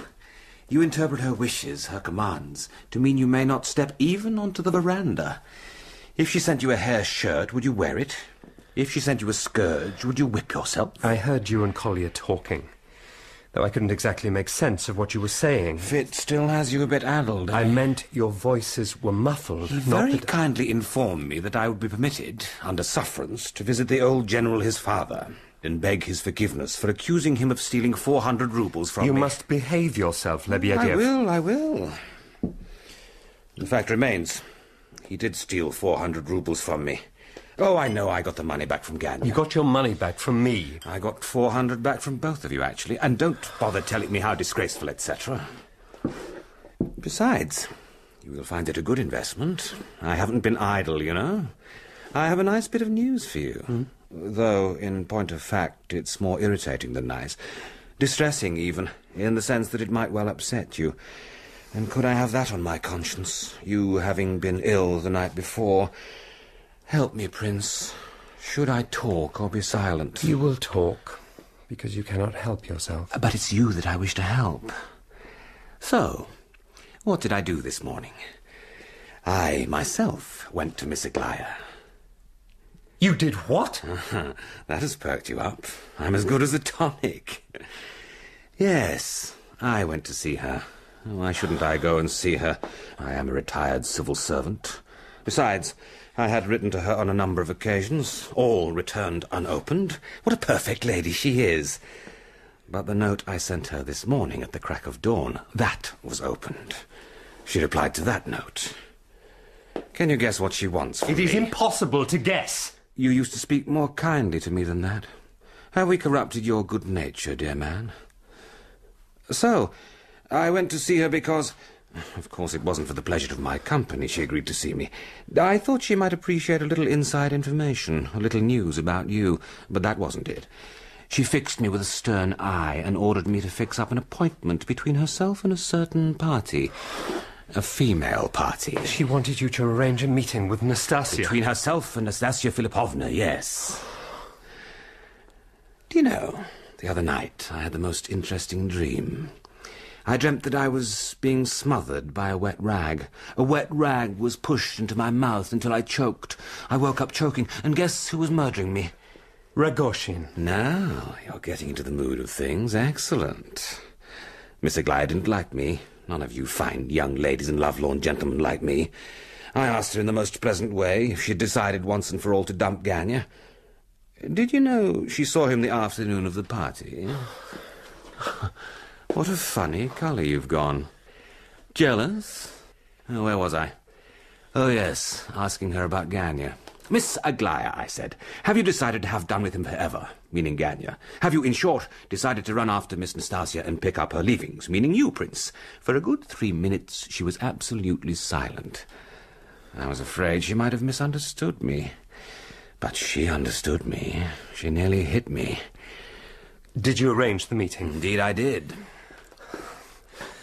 How are they to meet? The where and the when are easy. This very afternoon, Miss Aglaya is to meet Miss Nastasia by the bandstand in the gardens, parasols at 20 paces. No, it's all too serious to make jokes about, isn't it?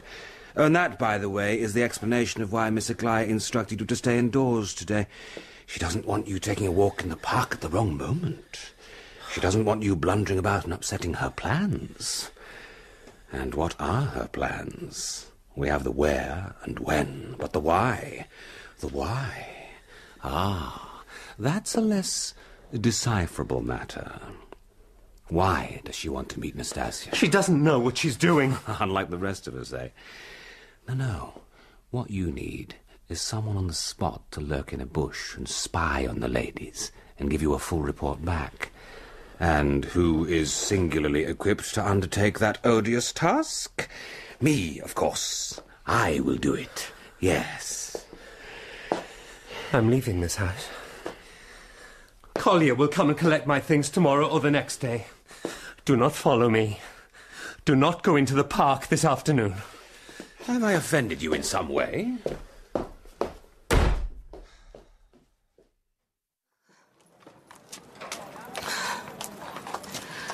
Aglaya, wait.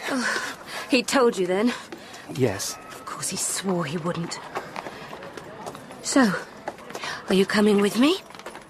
You're strong enough to bear this? I'm well today. Aglaya, I'm sorry if my behaviour embarrassed you yesterday at the party. What are you doing? This is madness. Why do you want to see her? It doesn't matter. Take my arm and we will walk. Don't speak to me. I must keep all the things I want to say to her in the forefront of my mind.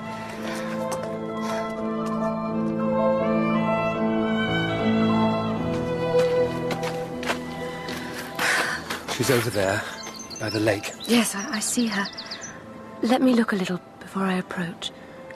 Oh, she is dressed for this. It will be a battle then. Aglaya, let me take you home. That man on the bench, watching her walk up and down, is that Rogozhin? Yes. Aglaya, please be kind to her. Remember how she has suffered. She's easily irritated. She might say things that will wound you. Oh, she's seen us. I can't turn back now.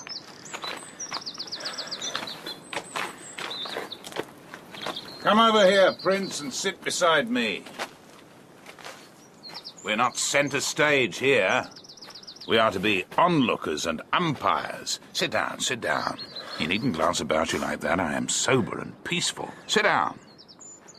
And you needn't worry about that lousy cockroach Lebyadev. I sent him a warning. I'll peel his skin off if he shows his face here. Go on, ladies. Can we walk a little? I would like to talk to you in private. You know, of course, why I asked you to meet me. I know nothing. I can't believe that. I'm not responsible for what you believe. You're making this very difficult for me. You asked to see me. Here I am. What can I do for you? All those letters you wrote to me about how much you loved and respected me. What were they? What did they mean? Nothing? I laughed when I read them. Good. I won't descend to your level. Descend to my level? Are you going to tell me, us, what that level is, Miss Aglaya, from your lofty pinnacle of untouched virtue? I have come here to speak to you as one human being to another. I decided what I was going to say to you before I came here, and I won't change my mind now. I won't. Even if you look at me in that supercilious way. Even if I find that I don't like you at all. You wrote to me. Now I will reply. I will. Reply then. No one is stopping you. I met the prince and could see in an instant what a pure, what a simple-minded soul he was. Then when I discovered that he had become, through pity, entangled in the affairs of a woman like yourself, I trembled for him. In his innocence, he offered to marry you. You ran away. It was all very dramatic. But somehow you could not let go of him. Does it please you to torture a man like him? It would have been forgivable if you had any feeling for him, but you are too selfish, too vain, too full of self-regard to feel anything for anyone else. It amounts to a mania, your self-love. You are a mad woman, and your letters to me prove it. You are in love with your dishonour. That is the passion that consumes you, body and soul, and above all, you want to flaunt it. What would you do without your dishonour? What would you be without your tragedy? An ordinary woman. I am an ordinary woman. I am not beautiful as you are. I am not racked with rage and self-loathing. What do you see when you look at the prince? Let me tell you what I see. I see the man that I love. Now you can laugh. Throw back your head and laugh at me. I'm not going to laugh, Miss Aglaia.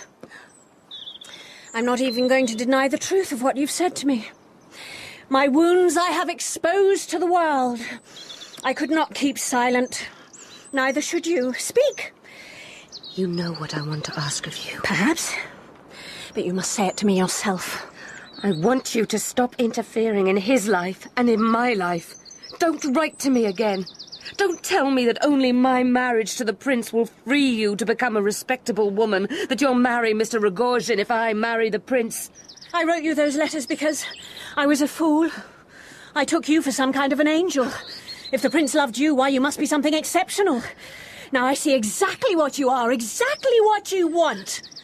You came here today for one reason. To see finally if the prince loves me more than he loves you. You're a woman eaten up with jealousy. Jealous of you? My God, you are absolutely mad. I will not blame you for this outburst. I will admit that at least I am very disappointed in you. I had thought you a much better person than this. It is strange, but I even thought you were prettier than I see you are today. Oh, a palpable hit that, eh? First real blood to my girl. But remember this. If he is yours because I permit it. If I were to say now, Rogozhin, you must leave. If I were then to say to the prince, remember your promise. What do you think would happen? I know what would happen. You know what would happen. I must beg you not to upset, not to humiliate her anymore. You're addressing those words to me, aren't you? She's so unhappy, so tortured. Please be merciful. Look how pale she is. Her lips are as white as her face. What are you saying? Are you so blind? So foolish? My God, your eyes are full of tears for her. Help me. Nastasia's going to faint. Go after her. You must go after her. What is he doing? He wants to cool your forehead. He's wetting his handkerchief in the lake. I used to have terrible headaches when I was a boy. I spent hours in the dark with wet rags over my forehead and face. There. She is gone. You have driven her from the field, yes. Why are you holding her hand, Prince? Because I won't let him go. I won't. I will hold on to him with all my weak strength. But I will let you go. You I will dismiss. Go away, Rogozhin. Your time is done. Go! I'll go now. But I am not easily defeated. Not for long. You will see me again. Of that you may be sure.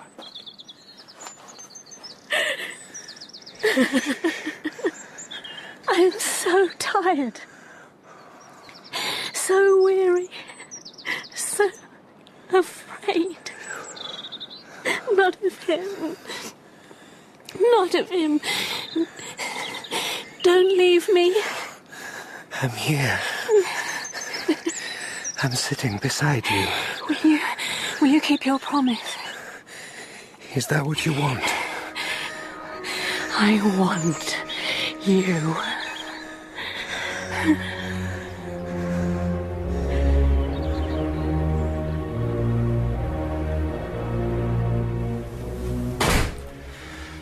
I'm sorry, sir. The answer's the same. What answer is that? Same answer as it was yesterday and the day before. They won't see you, sir. Not Mrs. Yapanchin on her own, nor the General, nor any of the young misses. I've been asked to say, sir, they would be obliged if you'd stop calling to the house every day. It does no good. It makes them feel that bit besieged. Are they well? Well, it's not my place to comment on their health or happiness, but if you want my opinion... Oh, I do. I'm very worried about Miss Aglaya. I think she has entirely misunderstood the situation. Not that I blame her. I think that I've handled matters very poorly. I know I have. The thought that I've wounded her is a torment to me. Is it true that you've agreed to marry that other one? Yes. You'd better go, sir, hadn't you? I say that as kindly as I can. Thank you. I'll be off then. Goodbye, sir. I'll call again tomorrow. Yes, I've no doubt you will, sir. Thought I heard voices in the hallway. You're like a ghost, Prince. Not just because you haunt the scene of your crime, but because you are really very horribly pale. You need a nice steak. Come on. I'll walk you to your hotel, and you can buy me dinner. You're supposed to eat your food, not play with it, you know. Sorry. It's not me you have to apologise to. You have done well. One moment everybody loves you, everybody sings your praises, and now a positive plummet from grace. Wine? No? Sure? Well, I won't let it go to waste. Have you seen Aglaya? We'll talk about her later. I was very glad to hear that you have moved out of that man's house. Lebedeev's. What a piece of poison he is. And hand in glove with Rogojin. I could never understand how a man like you put up with him. Have you heard much from Rogojin, by the way? I imagine he's a bit peeved at the moment. It's provocative, surely, to drive round the city in an open-topped carriage for all to see you. You and Nastasia cuddled up together. Nastasia likes carriages. She likes the fresh air. Yeah, I bet she does. Are you really going to marry her? Of course I am. There's no of course about it. I must marry her. I must. I think I hoped for a while that she and Rogojin could comfort one another. Comfort one another? She suffers from an anguish that cannot be assuaged. Hardly a reason for marrying her, that. Sometimes I can hardly bear to look at her. Even to look at her seems a violation. I'm afraid of her. No, that's not right. You should be more simple-minded about your love affairs.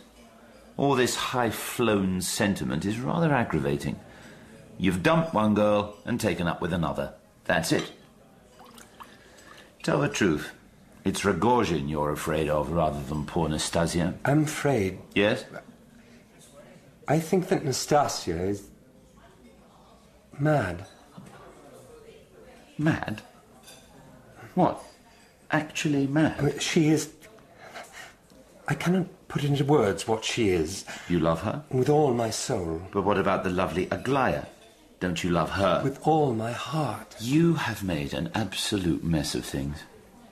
All of us suffer for your elevated notions. Let me tell you something. They are both real women, not disembodied spirits or representations of the divine. You are a schoolboy. Perhaps I am. Even Collier will be ashamed to talk such nonsense. Oh, how is he?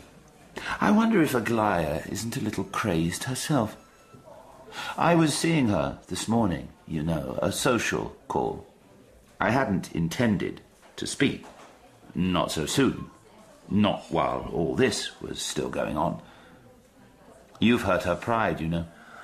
Well, we were talking, and I heard myself say, to my own surprise, I heard myself ask her to marry me.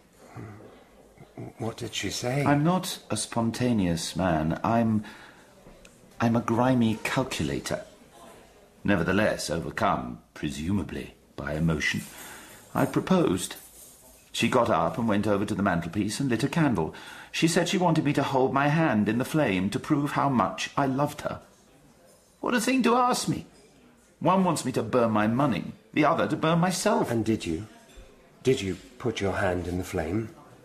There are no bandages on my hand, are there? But you see how your nonsensical way of carrying on has infected her. Let's change the subject. You asked about Collier. Yes. He refuses to leave our house at the moment. God, it's taking a long time for that old man to die. Weeks and weeks. By the time it comes, it will be a relief to everyone, him included. When I go, I hope I just get struck down by something. Here and gone in an instant. What do you think, Prince? What? Can I order another bottle of wine? I'm asking because you're paying.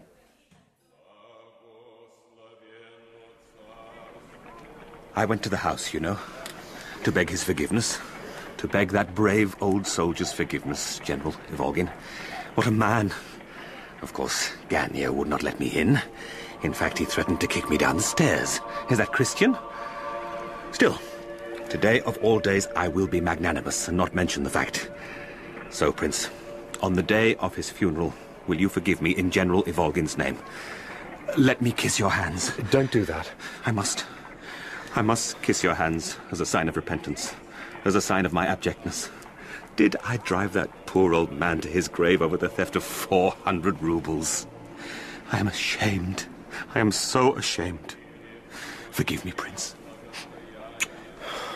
I forgive you. Stay and talk to me here. Don't go into the church. Where is Nastasia Philipovna? In the carriage.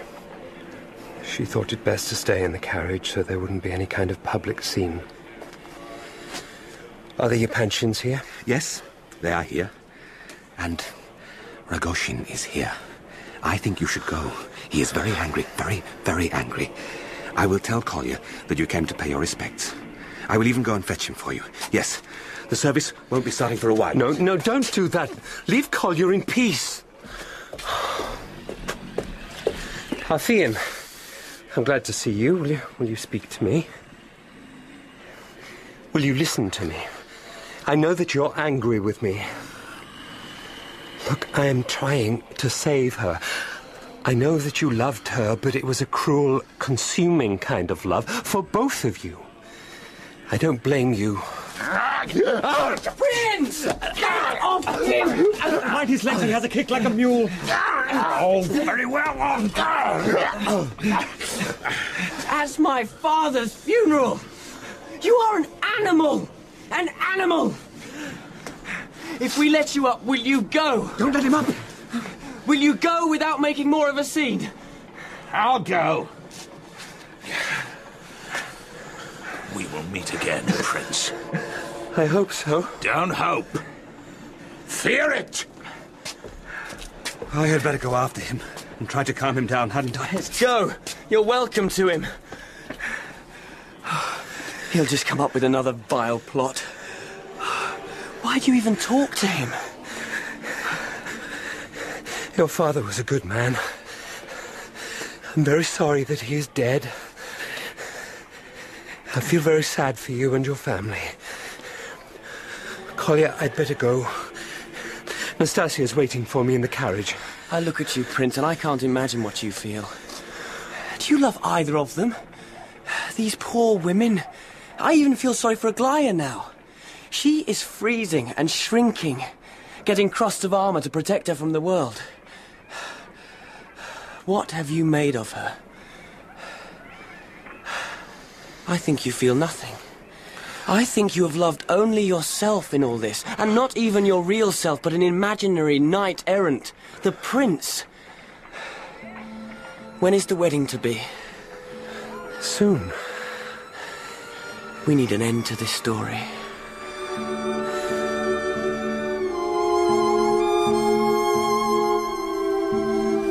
Look at this. Look at this. Isn't it to cover me up. I never thought, not since I was a child, I never thought I would be a bride. Yes. It is a beautiful dress. Do you like it? Do you like it? I am so happy. I'm so happy I want to sing. Can I have singing lessons when we're married? We will go to Italy, to Milan, bowls of olives and opera. Prince, do you love me? Yes. I love you. What are you thinking? Well, just that perhaps we might have a quieter time on our wedding day. A private ceremony, perhaps. It does you no good to get too overexcited. You worry about me. My God, what am I doing to you? What am I doing? How am I so fortunate to have found you? You are my saviour and my saint. Hush now. I will marry in the biggest church in Petersburg. I will defy the world.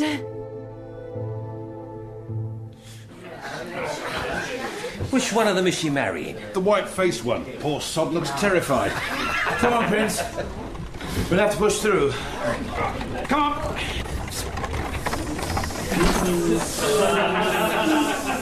And here she is.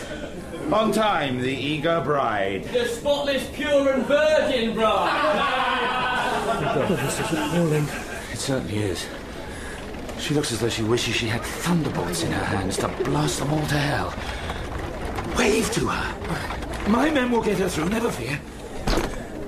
Here's Rogozhin. Move back! Move back! Move back! He's a whip in his hand! Nastasia! I am here! Get away from her, you rabble! What kind of man are you, Prince? Not to protect her from this. I'm coming, my love! What will we do now, Prince? I can give my chaps a signal and they'll bundle him off. No. Nastasia! Hey, Run away! What shall I do? What shall I do? You belong to me. Body and heart. You belong to me. Nastasia? Forgive me, Prince. I believed. For a moment, I could... Now, Rogozhin, for the love of God, take me from this. Take me away. No! I will save you. She's going to him. What will we do now? What are you going to do? Stand here and watch? Yes. That's what you're going to do. It's incredible. She's jilting you, man.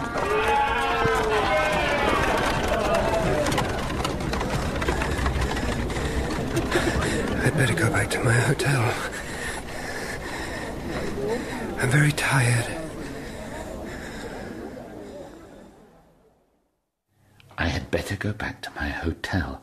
I'm very tired. Can you imagine? That's exactly what he said. I didn't think it was right to do that, to leave him on his own, so I brought him here. He was calmness itself. He might have expected it to happen. Maybe he hoped it would. One painful wrench, a bit of public humiliation, and then he's off the hook. Do you think Aglaya would have him back? No. I won't stand a chance. I'll have to find other fish to fry. I don't stand a chance with Aglaya, do I? We'd better go in and sit with him. I can't stay long. When did you sneak in? I don't know why you bother whispering in the corridor. We could hear every word you were saying. Feeling better? I'm perfectly well. And do you want me to find out if they're still in the city? I could go and ask at the train station. I'll do that. There's no point in staying here. Someone should get him to rest. Why don't you take a rest, Prince? If you're going round to see the Yapanchins, I may as well tell you that they've left town. Left town? Yes. Damn. I'll be back later. Keep an eye on him. I warned you from the outset about that woman. I should feel gratified that I was proved right. It's very kind of you to sit with me, but really I'm very well. Of course I am tired, and perhaps I am a little upset, but I'm not angry, not with her. No one must speak harshly of her. What a nonsensical world this is. Would you like to rest, you poor man? I can get your old room ready in a moment. It would be nice to sleep.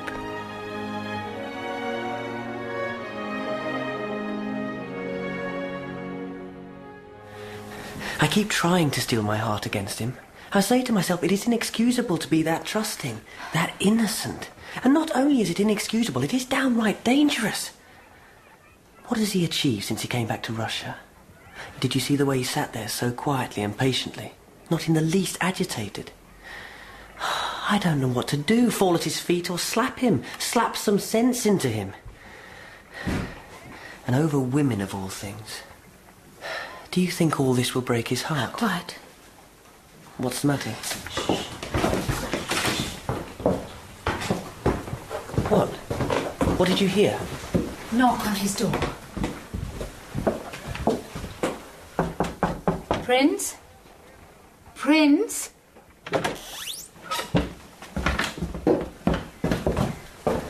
He's gone. Where has he gone? He's gone to find them. To find her, hasn't he? No, he's probably just gone back to his hotel. Let's not always assume the worst.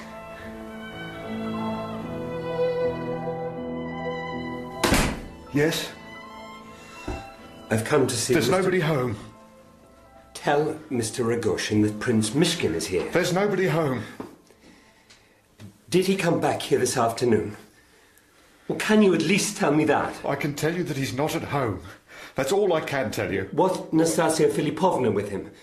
Was there a woman with him? I'm only allowed to say the one sentence, sir. You can ask what you like, you'll get the same reply. You can ask me the way to Siberia or the price of apples in Naples, and I'll say only the one thing. Why? There's nobody home. I'm going upstairs. Will you stop me? Just nod or shake your head. Don't say your sentence again.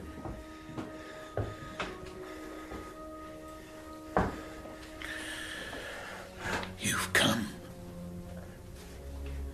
Yes.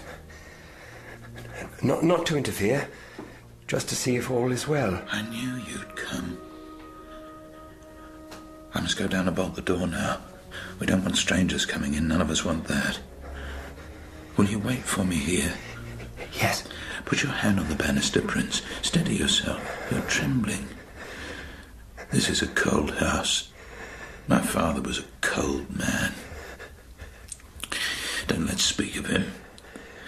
You'll wait here for me? I'll wait.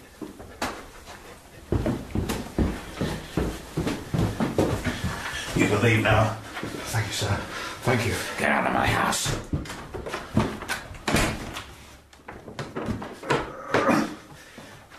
We've no need to hurry matters now, Prince. Come and see my study. Come and see my books. I've been reading a lot lately. Not sure I understand anything. Won't you come down? Where is Nastasia? Take out the cross I gave you, and I will take out mine. We will never forget that we are brothers. I will never forget it. Sometimes I talk a lot of nonsense, and perhaps I seem a violent man, but I would never harm you. Never. Parfien. Yes? Can we light a candle? It's very dark here. No. No candles. Where is Nastasia? Here. You know she is here. Well, I don't wish to disturb her if she's asleep. You won't disturb her.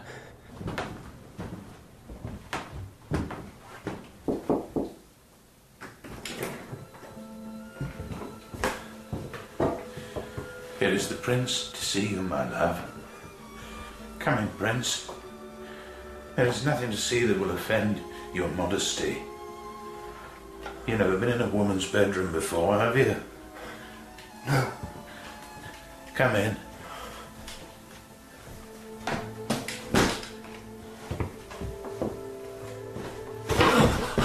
I'm sorry. I'm sorry. No harm done. She's nicely wrapped up. Oh, I seem to have missed her left foot.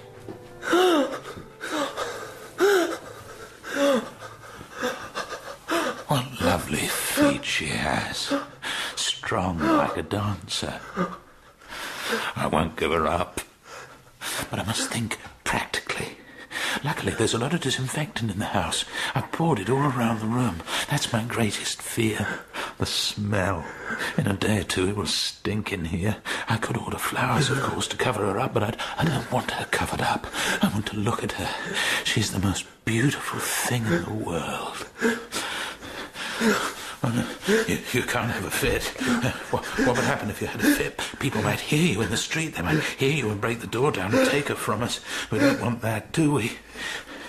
Sit down here.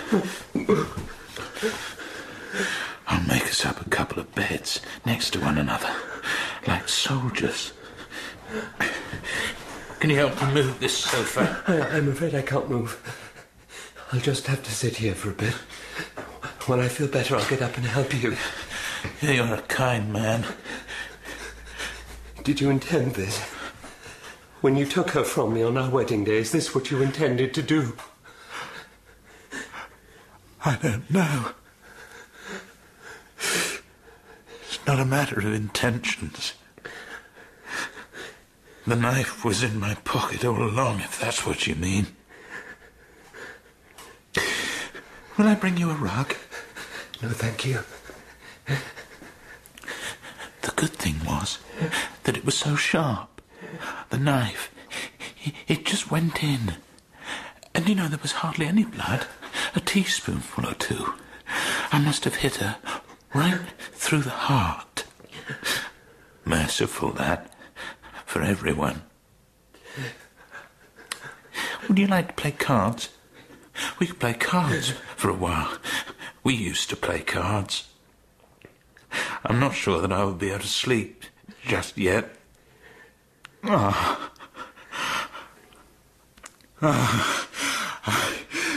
would so like to scream. But I daren't. I daren't. Did you hear a noise? Prince? Prince, you have to speak to me. Would you like me to stroke your head? I have cologne here on my handkerchief. Smell that. Disinfectant is a bit nasty, isn't it? I'm stroking your head now. That's my hand on your head. Don't worry. I'm here, and Nastasia's here. When the dawn comes, the room will have light in it, and we will see again how lovely, how precious she is. Do you think, Prince, that the dawn will come? Do you have faith in that?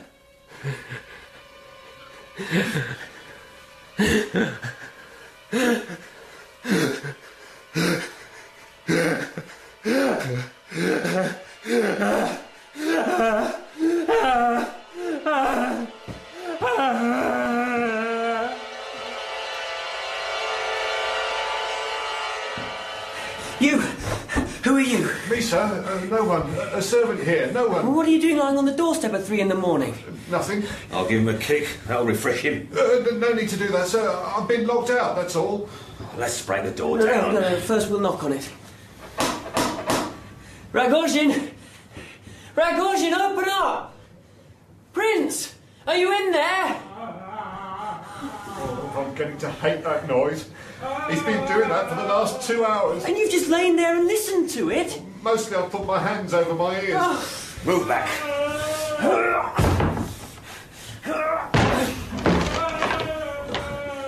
What kind of a scream is that? The prince is an epileptic. Oh, can't you break the door down any quicker?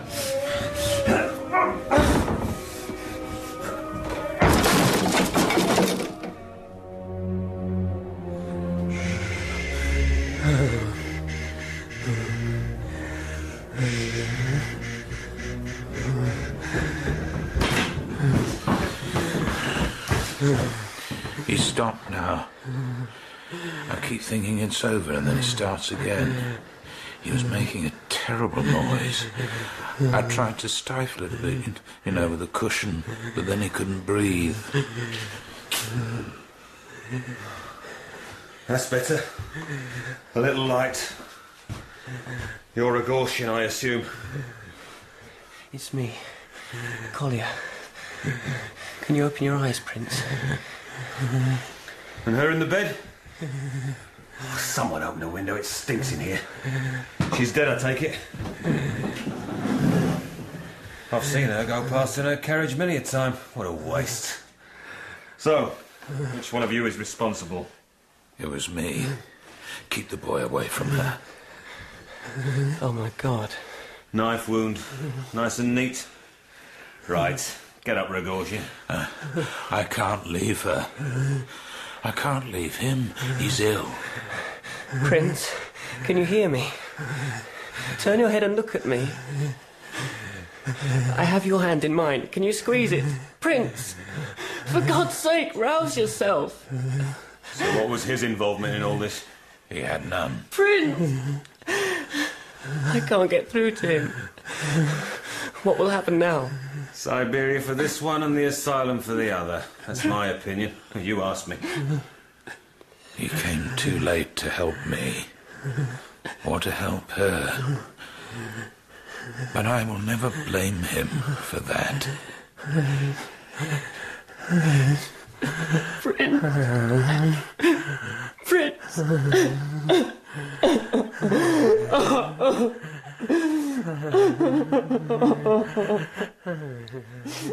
I could bear the fits. I could bear with them very easily. It's just that I am afraid that one day I will not get back into my body. Not properly. It's like having a great fire in one's mind, or in one's brain, rather. I am afraid that one day there will be such a conflagration that I will be swept away, burnt down to nothing. I will be left just sitting in the ashes, an idiot, without reprieve and without hope. That is my fear.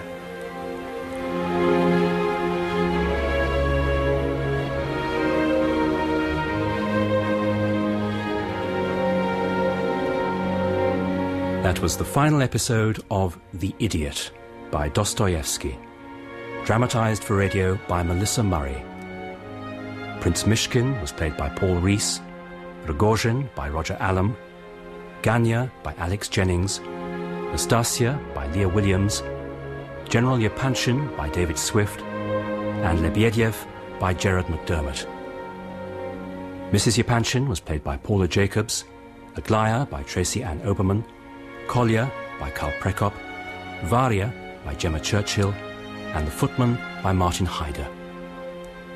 The Idiot was directed by Cherry Cookson.